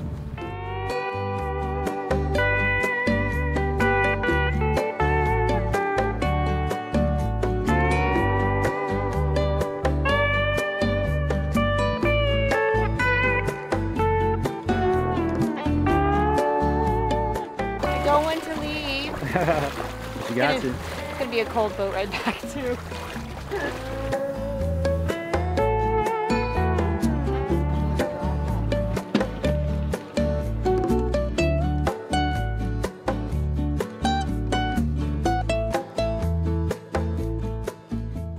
We were too tired to figure out where we were gonna eat. Didn't want to have to drive anywhere. And the marina that we took the tour on has tons of restaurants to choose from. Sushi place sounded perfect, and everything looks awesome so far. Ordered a bunch of different rolls and dishes. Sun's going down, it's lovely. Delicious. Yeah. Today we are visiting Balandra Beach. It has been voted one of the most beautiful beaches in all of Mexico and arguably the world. It is a super popular destination here in La Paz, and we got a little taste of it on our boat tour yesterday, so we're really excited to be able to hang out on the beach today. Balandra Beach is a part of a protected area, so they have restricted how many people can visit each day. I believe it's around 450 people maximum at a time, and there's 2 times that you can come, either 8 a.m. in the morning, and then they have you leave at 12, or you can arrive at 1 p.m. and you get to stay at the beach until 5. So we chose the 1 p.m. just because we're not morning people. And we arrived about 45 minutes early on a Thursday. There was a long line, but we were able to get in with no problem. But the beach is filling up quickly. So if you plan to come here, I highly recommend getting in line early so that you can secure your spot here. It's completely free to come, and it is absolutely stunning. It definitely lives up to the hype. We got a lovely little spot the boys are setting up. Cheers.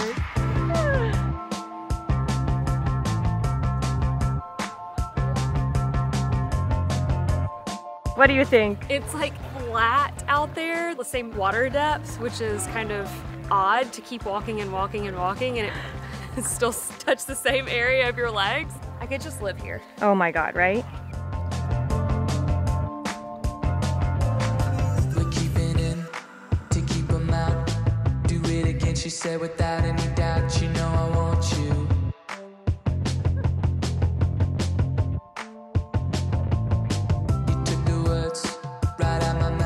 It is so hard to describe how beautiful this place really is. I know we are not capturing it well enough.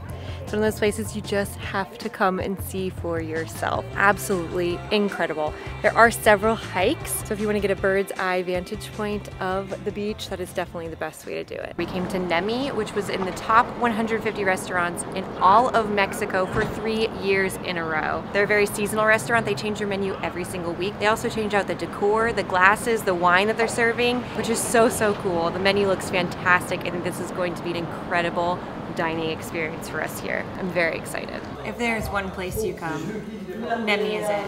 Our server Eduardo is incredible. The food is so tasty. And you get, I don't know, just such a unique experience coming here. They're so passionate about their food. I'm like in heaven. This is amazing.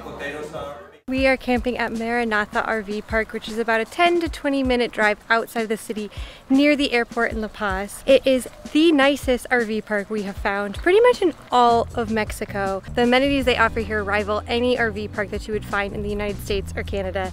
They have a pool, basketball courts, volleyball. They have an area for children to play, laundry, showers, and even handicap accessible bathrooms.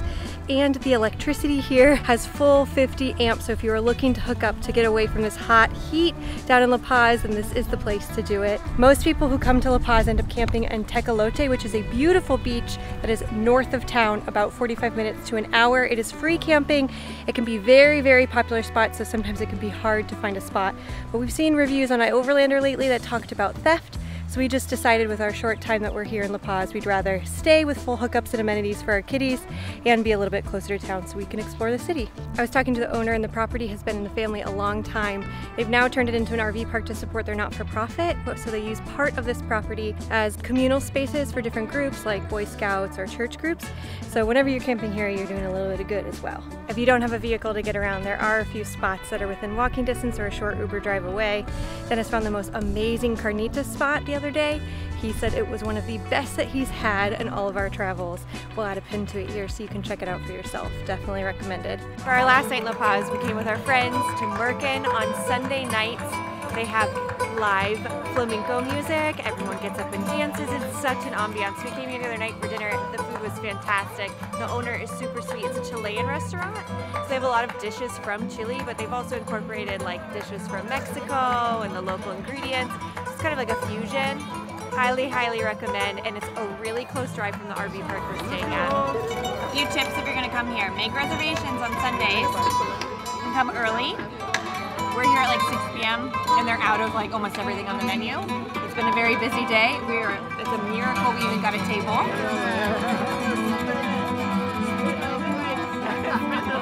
Good? Very good. Nice.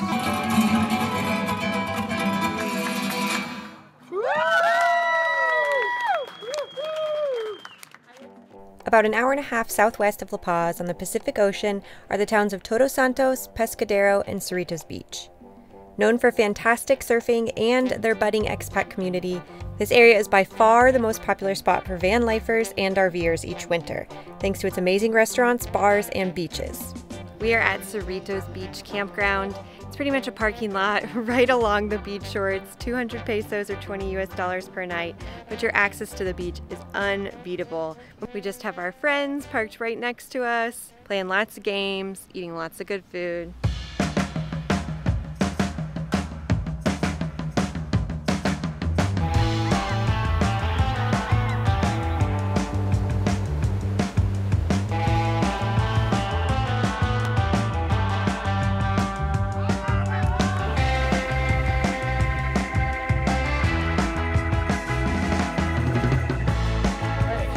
Hi, you get to play now. Oh, reverse back at you. Thank you very much. Why is this a rule? Why did we okay this?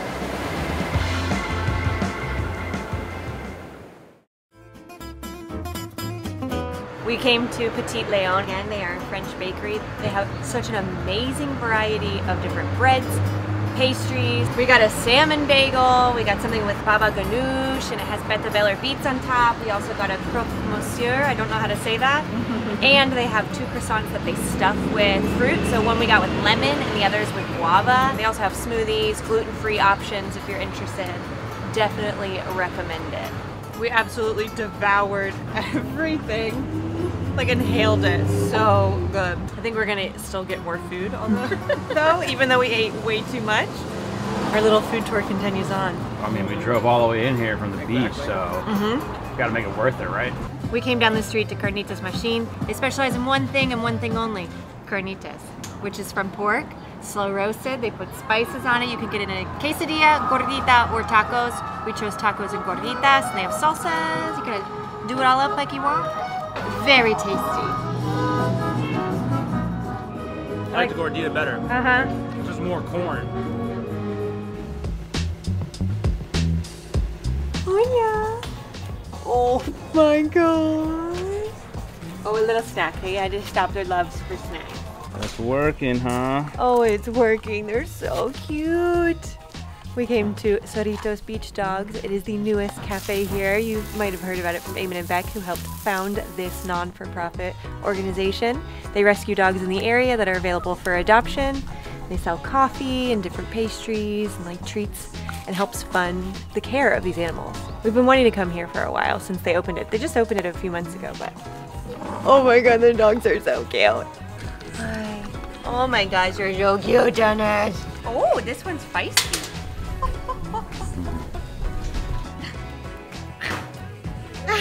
If you're looking for a dog, this is a fantastic place to adopt. You can bring them back to the United States or Canada, wherever you're traveling from. But if you also just want to support them, come get a coffee here. And I think I'm over my puppy time. They're just biting me now. They're like going in my pockets. Puppies are a handful. He must have come home with you. Oh, it's giving me the puppy eyes. Well, duh. Oh. We love dogs, but we're not ready for that responsibility. Sí, hola. Yes, you're all better now, aren't you?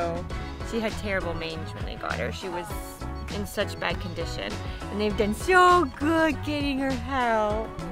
Oh, look at how happy she is. Oh, washboard. Nothing like a little dirt road in Baja. I don't think you can really understand how bumpy these roads are. The washboard section of these dirt roads just makes the entire RV shake. And when you get off the main highway down in Baja California Sur, all the roads are dirt like this. So definitely be prepared for some wild roads. Slow, slow and steady. We are leaving Cerritos Beach. So we're heading into Todos Santos. There's an RV park there. There used to be a lot of RV boondocking around the Todos Santos area and some of the beaches, but sadly they've been closed down over this last year because there has been a lot of misuse of public lands here. Some van lifers and RVers have just not been treating the lands well, dumping their tanks, leaving trash behind, leaving behind their own waste, if you know what I mean. So please, if you come here, wherever you're camping, make sure to be a responsible camper. Pick up after yourself, leave no trace, take your trash with you, find a facility that is legal for dumping. Don't just dump your tanks wherever you feel it's okay to. Just came to Taller 17 for some breakfast. They're known for coffee as well as pastries. They have different brownies, cookies, muffins, the most incredible looking cinnamon rolls. I'm so excited. Delicious. This is a cheddar scone with a little bit of pepper in it. Oh my god. The cream cheese frosting, guys. Just do it. Can definitely recommend this if you're looking for something quick and easy so you can keep exploring the city. What's up, bud? Todos Santos is the ancestral homeland of the Periku people. The town center we see today was established in the early 1700s by Jesuit missionaries. Todos Santos became the largest sugarcane producer in Baja California for over 100 years, thanks to the abundant freshwater source from the nearby oasis. The sugar mills were closed due to a drought in the mid-1900s, but visitors can still see deteriorated ruins of the old mills scattered throughout the city.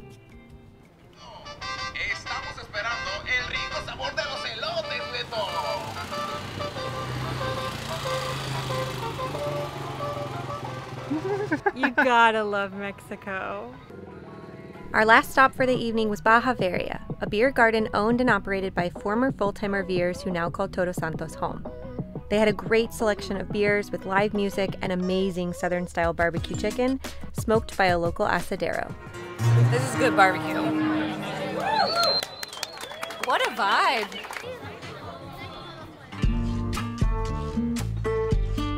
Our friends have arrived. We came to Jazamango Cafe, which is supposed to be an incredible spot for breakfast, and since we're here with friends, we ordered way too much food so we could try all of the things.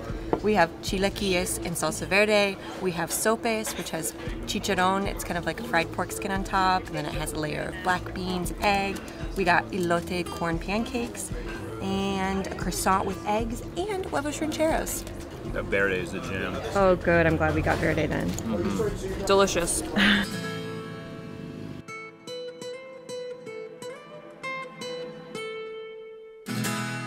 There are so many shops and boutiques for you to visit, so I definitely recommend spending a full day exploring all of the cute different little spots. Although we were ready for the beach. It is just a short drive from Todos Santos, and it is surrounded by an oasis with all of these amazing palm trees, and then you just come to this little cove that is absolutely breathtaking. There's like wild horses on the beach just gallivanting around. What is not to love? I mean, look at this. If we're really lucky, we'll be able to see some whales passing by. We saw a whale! There is a whale out there. We stopped at Agricole, which is a really cute shop. It's kind of like the Whole Foods of Baja California Sur here. They have their own organic farm that produces a lot of the produce there. So we grabbed some salads, we have a little bit of vino and beer, and we were just gonna have a lush beach day. They think I have food. I don't have any food, I'm so sorry.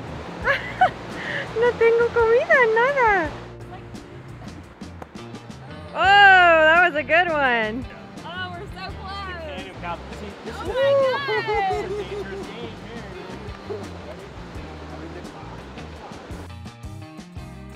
To finish off an absolutely perfect day, we came to the Green Room, which is the spot to catch a sunset if you are in Todos Santos.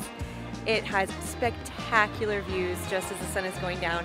And honestly, the restaurant is incredible. They have their own organic garden out back that they get all of their vegetables from. Their menu is fantastic, featuring fresh local seafood. Their drinks are spectacular. So definitely come here. Even if you can't get a reservation, I highly recommend stopping by for a drink.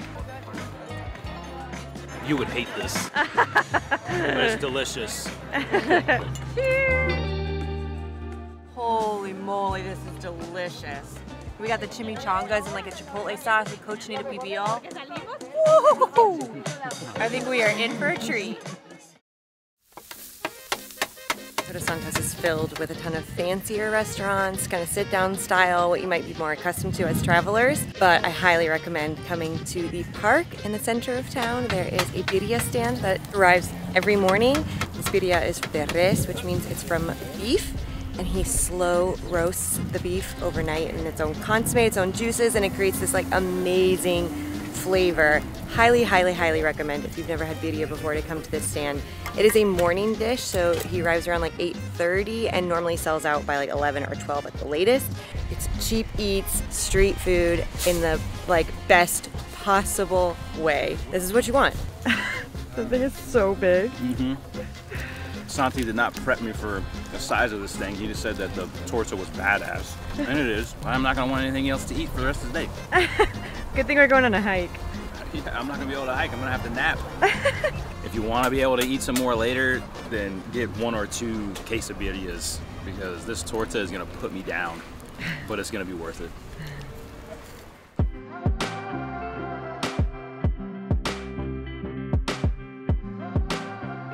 Wow, wow, wow, this is incredible. We did the Puerto Viejo hike, which takes you out to the old port next to the old sugar mill in Todos Santos, and it is absolutely stunning. You get to this private cove with the most crystal clear turquoise water and just the most striking cliffs, the waves crashing. It's absolutely breathtaking. We've seen a few whales off in the distance as well, which is awesome because I think the whales are starting to make their way north.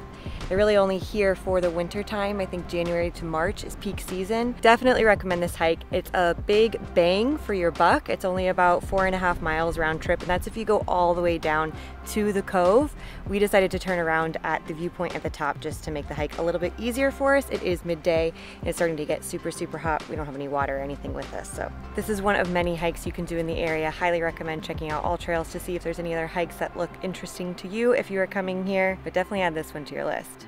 We've loved our time in Todos Santos. It's a place that I was kind of skeptical if it was going to be worth the hype or not, but after being here for close to a week, I've definitely see what the appeal is. It's so, so, so charming. It's worth it. Get here. We were on our way to pick up my mom from the airport in San Jose del Cabo. We realized we have a flat tire. We ran over a screw, rather large one. Dennis was just doing his like normal walk arounds and noticed it. So luckily we have a patch for the tire. Dennis is gonna try and patch it. Hopefully we can at least just pick my mom up from the airport on time. I've never done this before. If you ever have this problem and you're trying to get someone else to fix it, you need to say, "Yo tengo un llanta punchada." I don't know how far I'm like supposed to go in. I don't know, maybe I should read the instructions. Insert tool, plug through the hole, position it over the hole, leaving a 1/2 inch of cord visible. That's all you do now. Now you just trim it. No way. To the tire, yeah. And then refill the tire with air. This is also just a friendly reminder that if you plan to RV or do van life, it pays to be a handy person. You are going to have breakdowns on the road. I am so grateful that Dennis is like able to tackle so much of the projects that come up with the RV. And kind of thinking ahead of yourself. I installed power sources for our new air pump on both sides of the RV. That way I wouldn't have to like plug it into the cigarette lighter inside and leave the door flopping open and the cat's running out. Plus this new air pump is pretty heavy duty, so I didn't want it pulling off the chassis battery either. I'd rather pull off that house since we have so many amp hours, like that's easily replaceable. I'll leave links to all of my emergency tire repair stuff that I bought specifically for Baja in the video description.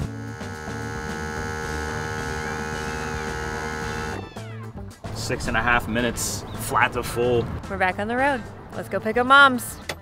And we're off.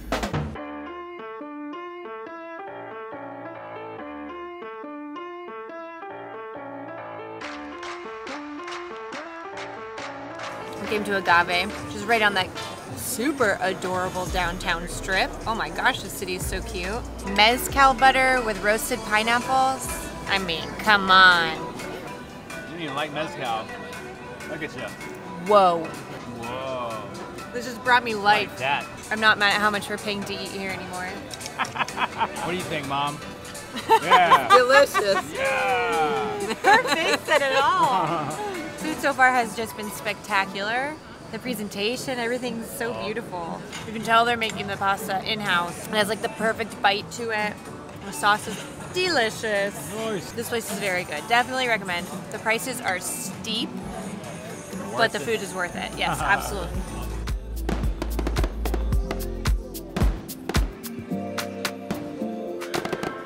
That was cool. Yeah. We're having a chill day at the RV park. If you're coming here in an RV and hoping to explore San Jose del Cabo, your best bet is Rancho de Clandestino. It's dry camping, but they have beautiful, beautiful like shared grounds, an outdoor kitchen, all this like lounging area with hammocks and Wi-Fi, showers. It's definitely a nice spot where you can kind of like explore the city quickly, because I think other than that, the only options are beach camping, and it's pretty far from the city itself. This place is so fun. The ambiance is fantastic. It's like an antique shop in here. They just have all this amazing and super cool decor. Their food is also fantastic. We just tried a bunch of different tacos. Since it's my mom's first time in Mexico, we wanted her to kind of like see what she liked.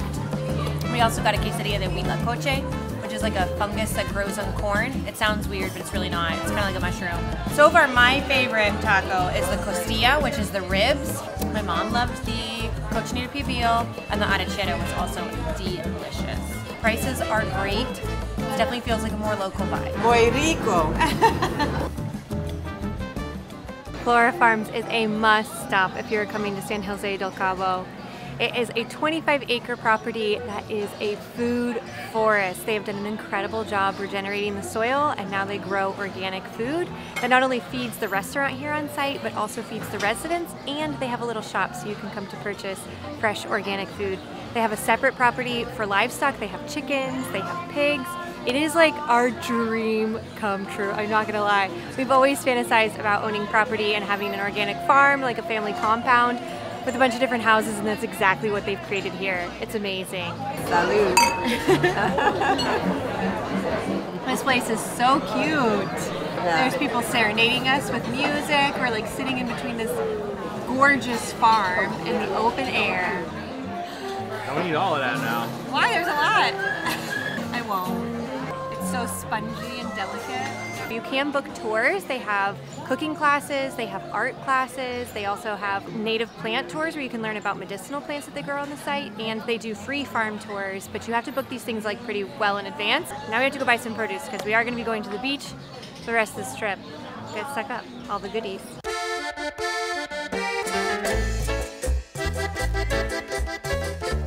Every Thursday evening during peak season, they have an art walk in the downtown plaza. There is just rows and rows of different vendors. They have lots of different artists here displaying their work. There's also galleries all throughout that you can visit, but they also have like handmade goods. There's purses, bracelets, clothing, all different types of stuff, even food. And they have live music. So this is like such a vibe right now. There's so many people here.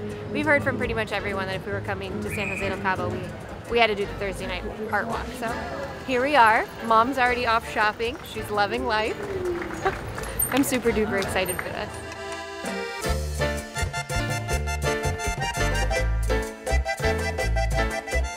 I am blown away by some of the art that we've seen here tonight. There's amazing artwork, sculptures, paintings, photographs. Even though this is a very touristy thing, it feels really genuine and authentic of Mexico. I don't know. You have like people walking around with carts selling gummies and nuts, and there's elote and tosilote carts. And I don't know, it just feels special. I'm really enjoying this. We wanted my mom to have the full Mexico experience, so we took her to a mezcaleria to try her first taste of mezcal.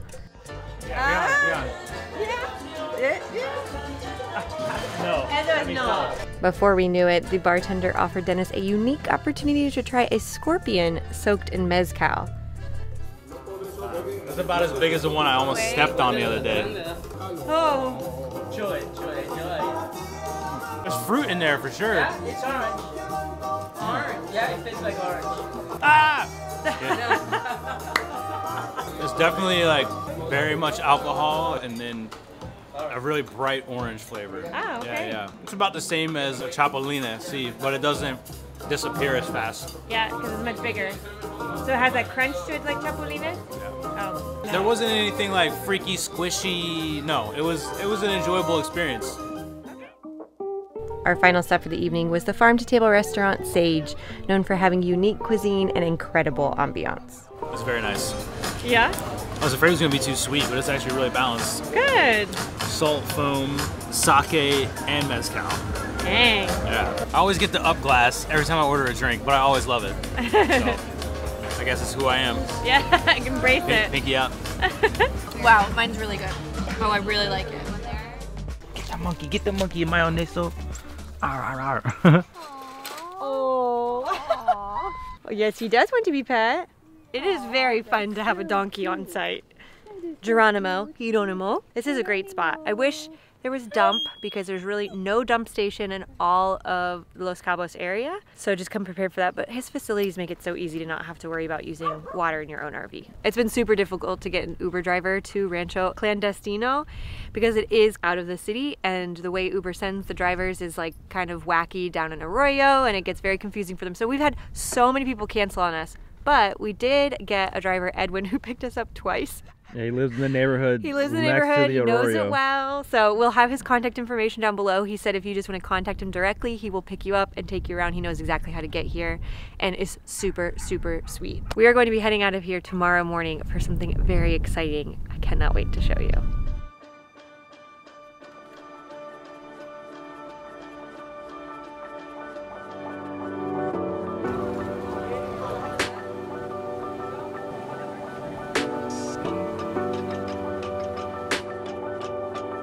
We came on a whale watching tour with Cabo Trek in Cabo San Lucas. This is pretty much the only activity we're doing in Cabo San Lucas, but it is famous for its arch. It's known for its whales in peak season, which is November from April. She's so excited. We did just get to see a whale. It's my mom's first whale ever. This is amazing. Our first sighting of humpback whales was a competence group, a group of male humpback whales competing for the attention of a female. The group was moving incredibly fast, trying to outpace each other and win the right to breed with the leading female. We could audibly hear how exhausted the males were with each breath. But they couldn't stop, or they would lose their chance at mating. We've already had such an amazing show, and it's only just begun. This has been the most incredible experience. I've always wanted to see whales. Humpback whales are one of 4 whale species that come to Baja California each winter to breed and give birth. This is awesome. Even though we got to touch gray whales when we were in Guerrero Negro, every experience to get this close to a whale is magic. And these are humpback whales, so completely different species, different behaviors, just as amazing.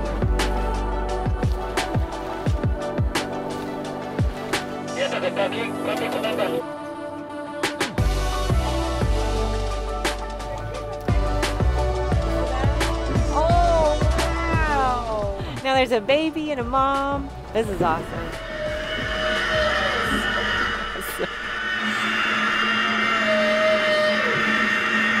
It's just so awesome to hear them singing and talking. It's so sacred, spiritual.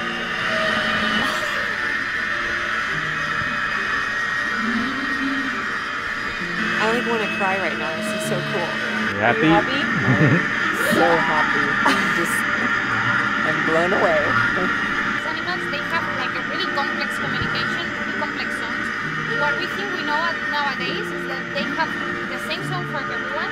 Almost all the waves are adding new notes and new music, a new sentence that they are transmitting to the others, their new additions to that song. So it's like culture. They see how the new additions are moving around the globe. They have sentence, they have grammar. What's up, bro? Oh, got it. I hooked him up.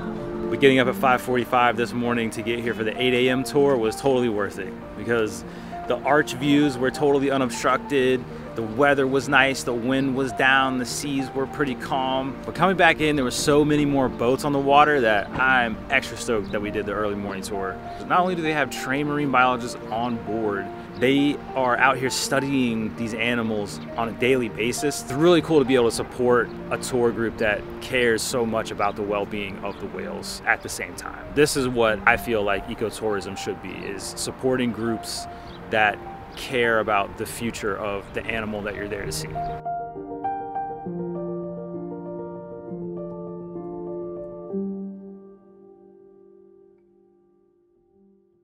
Yeah, let's go get tacos now. Okay. Oh my god, look at all that cheesy goodness. Oh my god. So it has like a bunch of different types of cheeses, shrimp. The molcajetes are definitely delicious.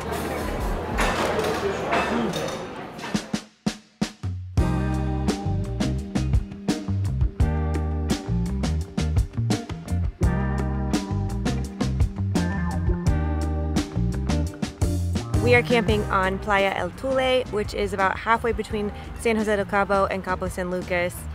And it is a free camping spot, which is really exciting. We've done lots of beach camping and boondocking in Baja, but all of it has been paid. This is our first real free spot, and it is gorgeous. It is a very popular beach for locals, so it is quite rowdy on the weekends. Last night there was music playing until all hours of the evening. It calmed down for a little bit, probably around like 10 o'clock till 3 a.m. and then it was just a whole new party. So be prepared for that if you're coming here. There is also a lot of soft sand. We've seen a lot of people get stuck. Dennis fortunately had some traction stuff to get you out of a bind. It was another thing we bought to prepare ourselves for this big Baja road trip. But yeah, this is a fantastic beach. Today we're just kind of just chilling. Mom's getting some sun, did a nice little workout. Oh yeah, and we saw so many whales from the beach, which is awesome. It's a great spot.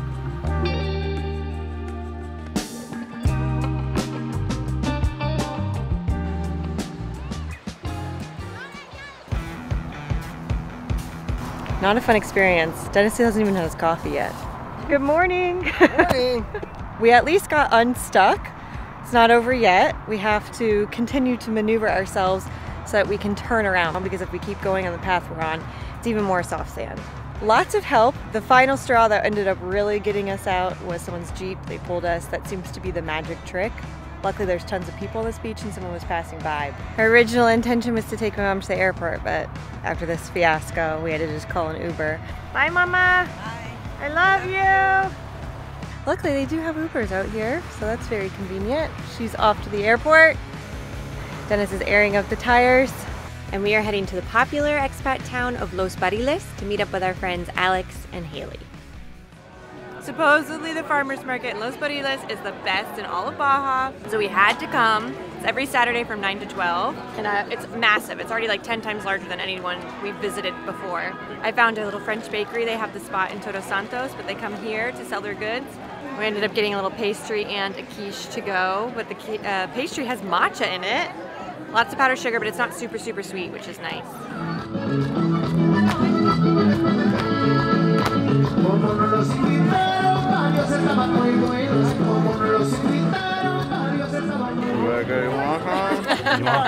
Nah, enjoy that. Enjoy that. There's just so much diversity. There's bao buns, they have Argentinian food, we had a calzone, now we're getting some quesadilla. This stall looks fantastic. We have a huarache con pollo, and then we also got quesadilla, one of our favorites. Come hungry, because you'll want to spend all your money, and come with pesos. I'm getting hungry just looking at it.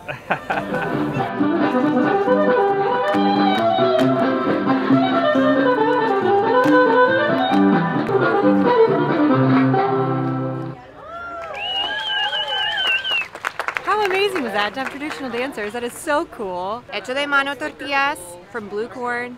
I don't have a... Yeah. I think this is the winner. Both are so good, but this huarache, wow.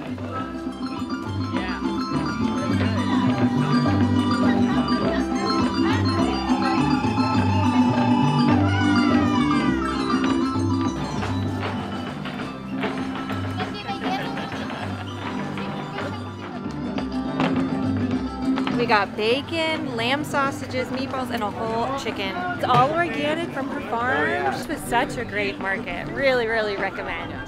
Now we have to go bring our groceries back to the RVs and go on our next adventure.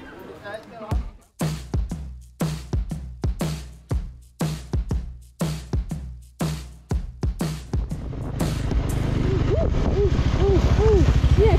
Is that good? Okay, you sure?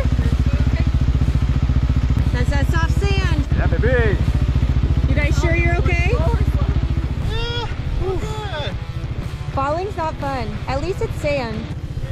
Yeah, exactly.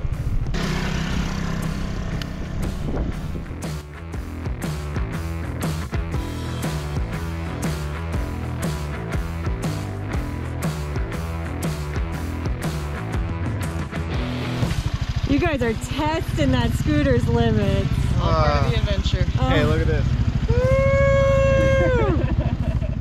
We are here, safe and sound, all in one piece. It's so cute here. They have like an eco campo. They have all different types of animals, and I believe you can camp here, but I really only think the road would be suited for small vans. There are several cattle guards that are really narrow. 150 pesos gets you in to see the most amazing waterfall and oasis.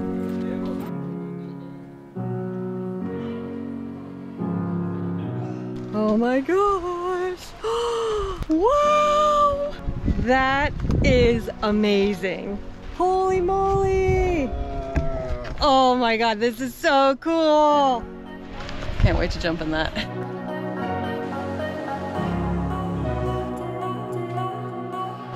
Oh, it feels so good. No, this is cold. Wow. Look at where we're at.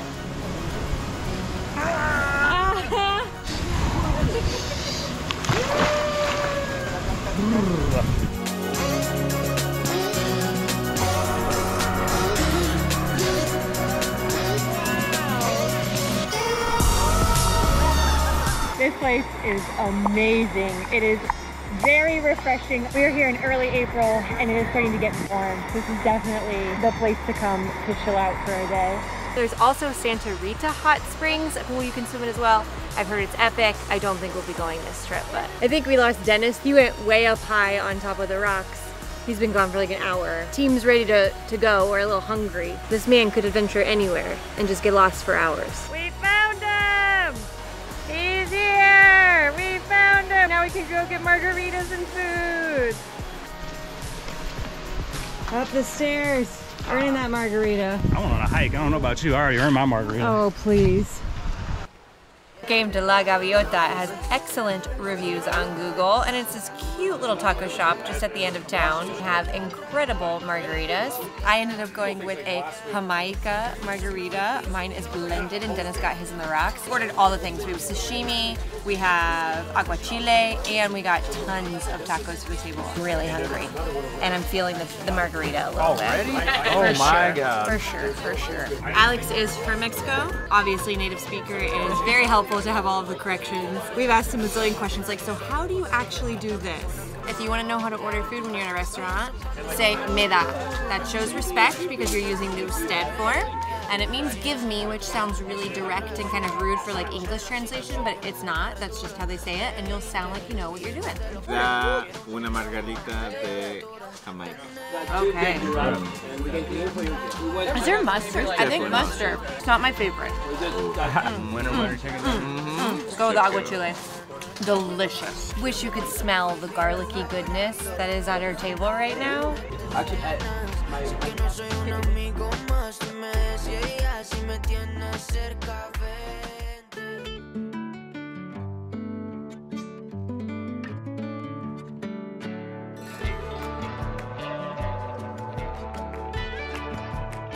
It's time to pack up our camping spot in Buena Vista. We stayed at Baja Sunrise RV Park. They have full hookups with 50 amp electricity, dump, water, laundry, and hot showers. It was right on the water too, with gorgeous sunsets. It was a bit spendy, but definitely worth it if you're looking for a park with amenities that's close to town. Luckily, today's drive isn't too long, only about an hour and a half to head to La Ventana.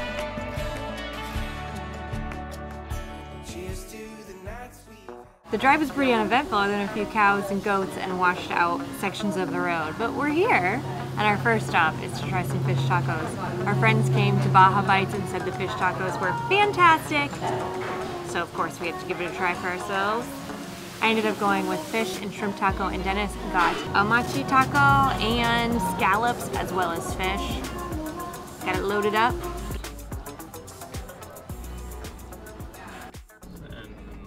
There they are! Yay! What a spot! The sunset here is epic! Colors were explosive tonight. That really was something special. It's like cotton candy clouds in the sky. It's a calm day, which is kind of a rarity. Both Los Barriles and La Ventana are known for having higher winds. It's a very popular spot for kite surfing. It's 250 pesos per night to stay here. And it's quite beautiful. I'm very happy with that. This weather is shaping up. Tired eyes when I'm waking up. I don't know if I can take enough, no. Trying to escape to a new place, to a new time. I can see the look on your face, see you doing fine. Surfing away, learning to find a better place. Leaving a day, paddling out, there's moments of doubt. I'm just surfing away.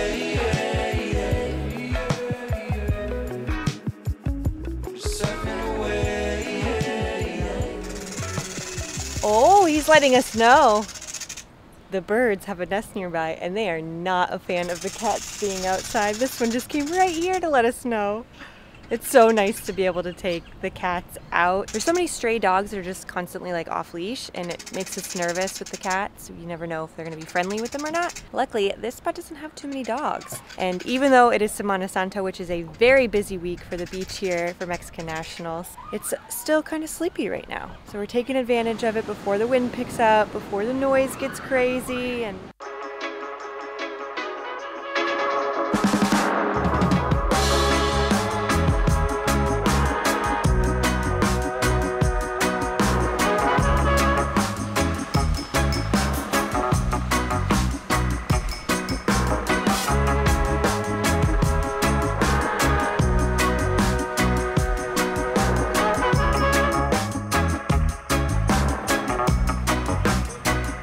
Semana Santa is in full swing. Our neighbors are so sweet.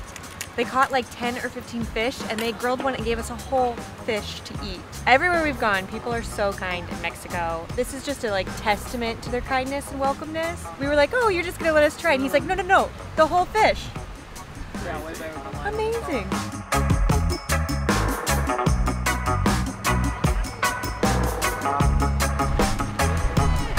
This is amazing! Free hot springs like 10 minutes outside of town. Baja has this all along its coast. I was sick the first time we got to one. The second time, I think we just didn't go. But we finally made it. Yes. It's been worth the wait. Look at this! It's pretty banging, but the tide is coming in, so our time is going to be very limited. Yes, so you want to come like just before low tide as the tide's going out, because the cool water is kind of what helps regulate the temperatures, and everyone's building different pools with the rocks here to kind of make it warmer, colder to your liking. And it is a popular spot right now. Again, this is Semana Santa, so there's tons of people here, but there's still plenty of room for everybody. Oh my gosh, this is lovely.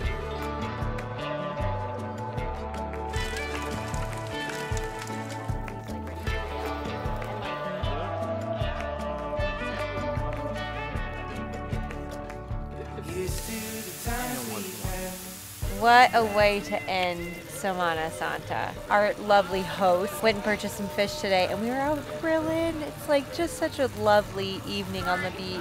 This has really been such a special week with them. Hopefully if you're coming here, I do suggest maybe finding some friends online or that you might know to travel here with, because I really do think it will enhance your experience. Cheers to the friends we've met. Luckily, our time with Alex and Haley wasn't over yet. After dealing with an unexpected change in plans and issues with our RV, we drove back to the United States together as a caravan.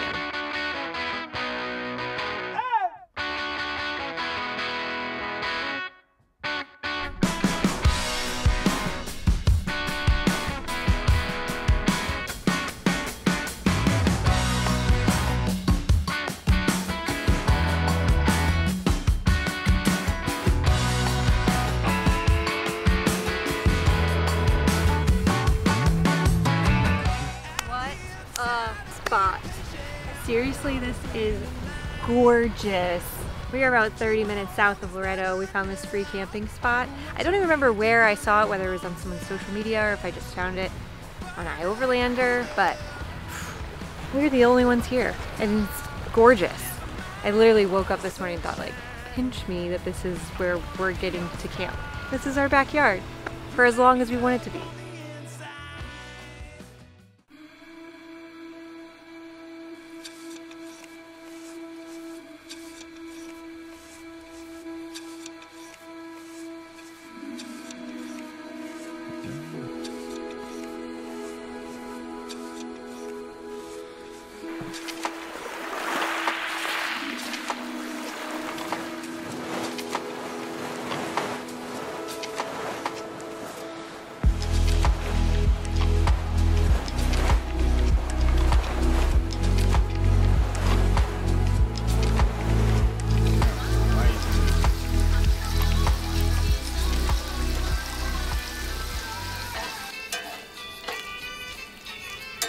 Thanks, Chef Alex. It's gonna be good. Yeah. Alright, you ready? Oh yeah. Look at that. You've done this before. Yeah. I've learned from the best. We've been here. I can't believe this. Homemade chilaquiles on the beach in Baja. You guys need to find friends that can cook. If you're gonna caravan with people, it should be like prerequisite. As you're interviewing them to see if it's gonna work, you should be like, so how good are you at cooking and do you like cooking for others? You sound like such a snob right now. We did not ask them that. They just happen to be amazing at cooking and often make us meals, which is lush. What do you think? Oh my gosh.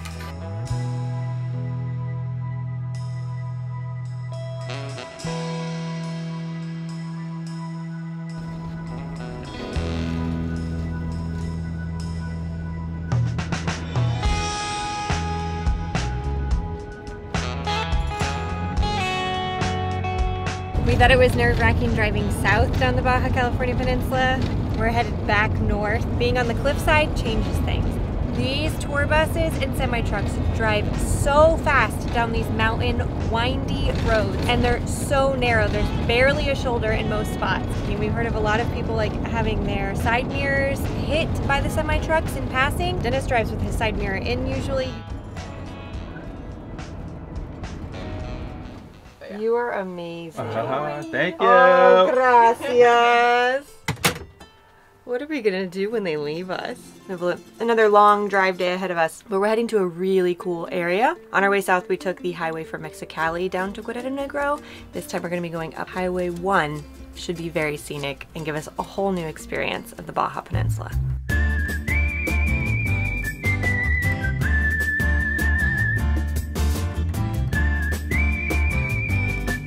This stretch of Highway 1 is notorious for being super remote. There are no services, no formal gas stations, so you need to come prepared as you drive through this area. There are a few locals that will sell gasoline, like in jugs on the side of the road, so just keep an eye out for those signs. We'll have a pin in our RV to Baja guide as well, showing where you can get gas. But yeah, we are loving being out here in the desert in this remote area. It is absolutely breathtaking. There are a few things we're going to be doing while we're here, mostly just taking in the vibes and having fun with our friends. But there's going to be some cool cave paintings for checking out a little bit later. It is quite chilly here. Last night it got down to 47 degrees. And we are here in early May. It's a stark change from what we were just experiencing. Baja, you're crazy.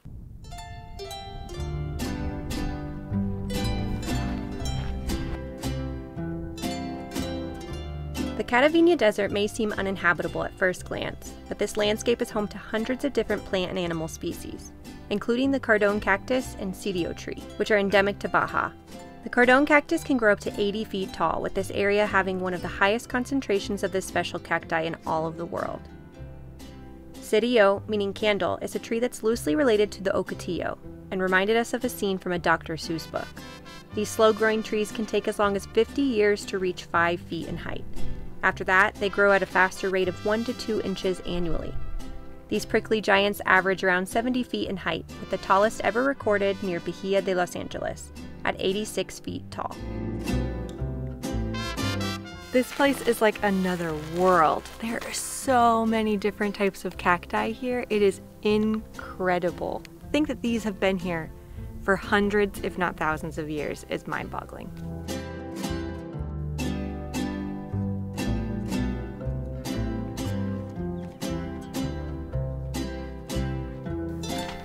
Whoa!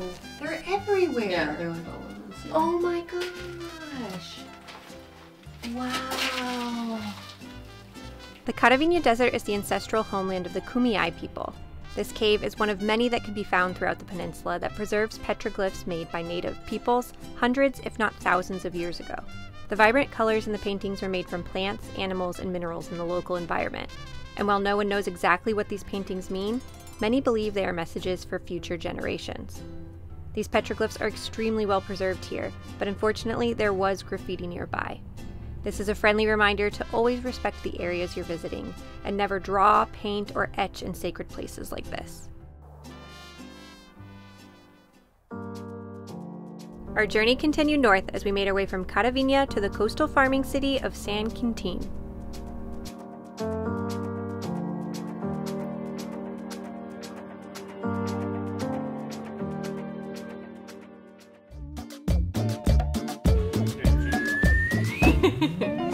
We have made it to Cielito Lindo. This is a super old school restaurant. It was built in like the 1950s, and a bunch of famous actors and actresses used to come here in its heyday. And John Wayne, Jimmy Stewart, Henry Fonda. They've got strong margaritas, delicious food. They're known for their crab, which speak of the devil, La Jaiba. What you think? But it's delicious. What did you do? I ate a lot of crab. So what? I ate a lot of crab. Fantastic. We had a blast last night. Honestly, we had a little too much fun. Those margaritas are no joke. Cuidado. We ended up chatting until 10 p.m. We closed the restaurant down. Luckily, since we were camping at the restaurant, we didn't have to walk far to go home. We've taken it super slow today after our fun evening, and as we were heading out to go to our next destination, Alex and Haley's RV wouldn't start. This is the second time they had trouble starting it, so don't know if it's dead battery. Dennis is jumping them right now. It's on! She started! Yay! We had no idea what we'd be waking up to after arriving last night in the dark, but we had a feeling it'd be beautiful, and we were right. This place is stunning. We were driving through vines for like probably 10-15 minutes last night. Had no idea. This whole place is just complete vineyards. It's breathtaking. This vineyard that we're camping at is called Vinos du Bacano. They haven't opened for tastings yet, but at June 2023, they should be opening their tasting room. They're gonna have steaks, pizzas. They have a bunch of different wines. They've even won awards for some of them. You can camp here overnight. I think they're part of the Harvest Host program, but they're letting anyone come as long as you kind of coordinate with them ahead of time. And I definitely recommend it. It was safe, it was quiet, it's absolutely beautiful. We picked up a bottle of wine to go, and we are gonna continue on toward Ensenada.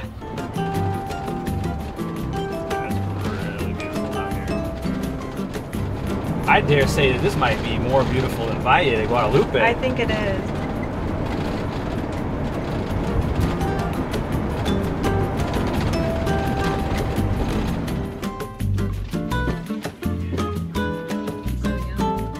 Buenas tardes. Buenas tardes. Buenas tardes. Lo molesté con una pequeña inspección, por favor. Sí, está bien. Gracias. Con permiso, ¿eh? Sí, gracias. Muchísimas gracias, señor.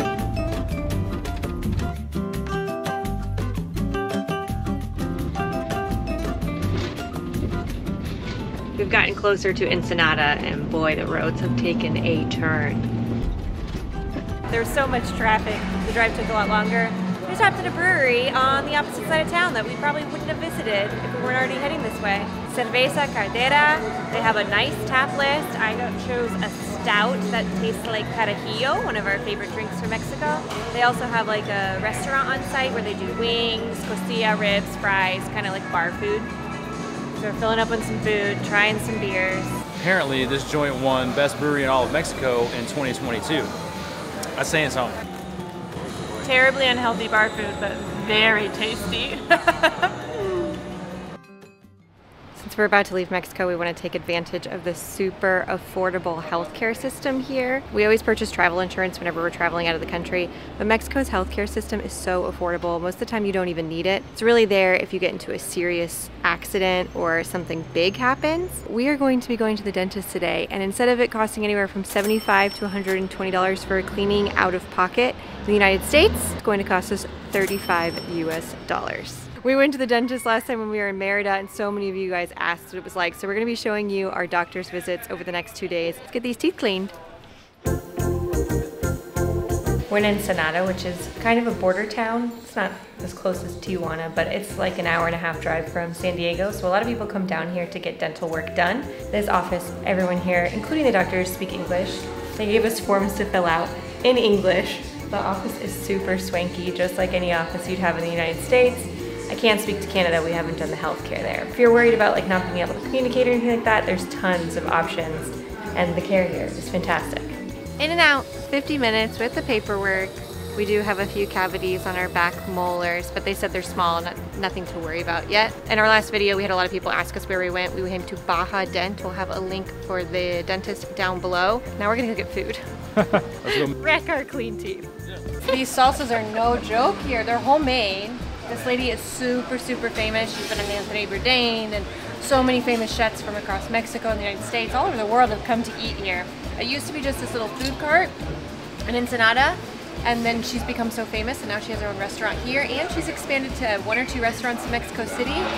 Good for her. She could also buy her salsas. They had Secreto de mi suegro, which is the secret of my mother-in-law salsa, and it is very spicy. I'm going to another doctor's office. I've been having some problems with my ears for really as long as I can remember. I don't hear very well, itching all the time, and I have trouble like clearing my ears, so I think something's going on. Probably it's clogged. I've been notoriously using Q-tips for many years. I've stopped, I know it's bad. So I'm coming to an ear, nose, throat doctor today in Ensenada, who hopefully will help me get this sorted out. Dennis is extra excited because he says I never hear him. He thinks it's more selective hearing, but really I don't hear him.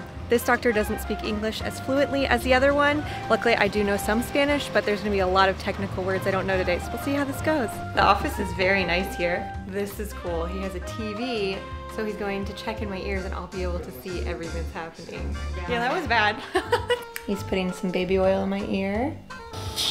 Whoa. This is crazy. I can hear so much better. Wow! Oh, I'm so happy I did this. So? Oh my God. Can you hear better? This year, the second he sucked it out, I instantly could tell a difference of quality of hearing. I think it was about $45 for this appointment. So worth it. If you've ever used Q-tips, you need to get these clean. I'm telling you what. Another great experience. Sweet. For going to the doctors in Mexico. I will say we cannot say that all of Mexico is going to have fantastic doctors. Just like anywhere in the world, you can't guarantee you're gonna have a positive experience. You can only speak to the doctors that we have visited in Mexico, but of course, do your own research on the doctors that you're gonna be visiting. Highly, highly recommend. We are staying at a beautiful RV park right on the water. It has full hookups and we have epic, epic views. It's also next door to Aguamala, which is one of the local breweries here. Ensenada is known for their breweries. They had fantastic food and great beers. Highly, highly recommend their baked oysters and their ceviche negro. Today is the day we return to the border. We're feeling all the feels. Sad to be leaving Mexico. We love this country. Sad to be leaving our friends. We've had the most amazing time. It's always hard to say goodbye. We have about a 2-hour drive from Valle to Guadalupe to meet the previous owners at the Banjercito. If you don't know why we're doing that, we'll link the video here. Let's do this.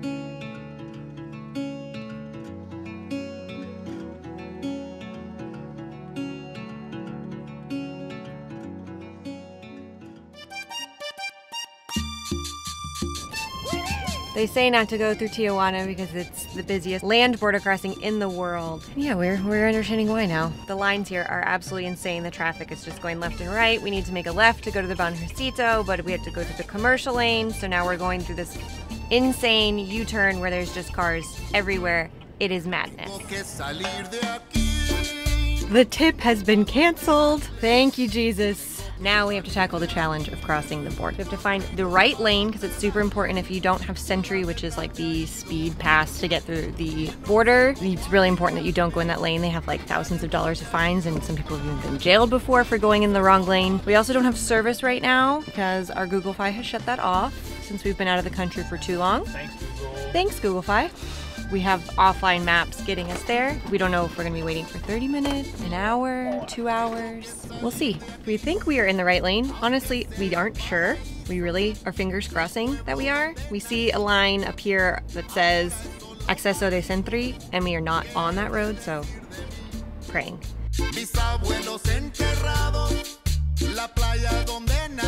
14 minutes waiting, and I can see the border.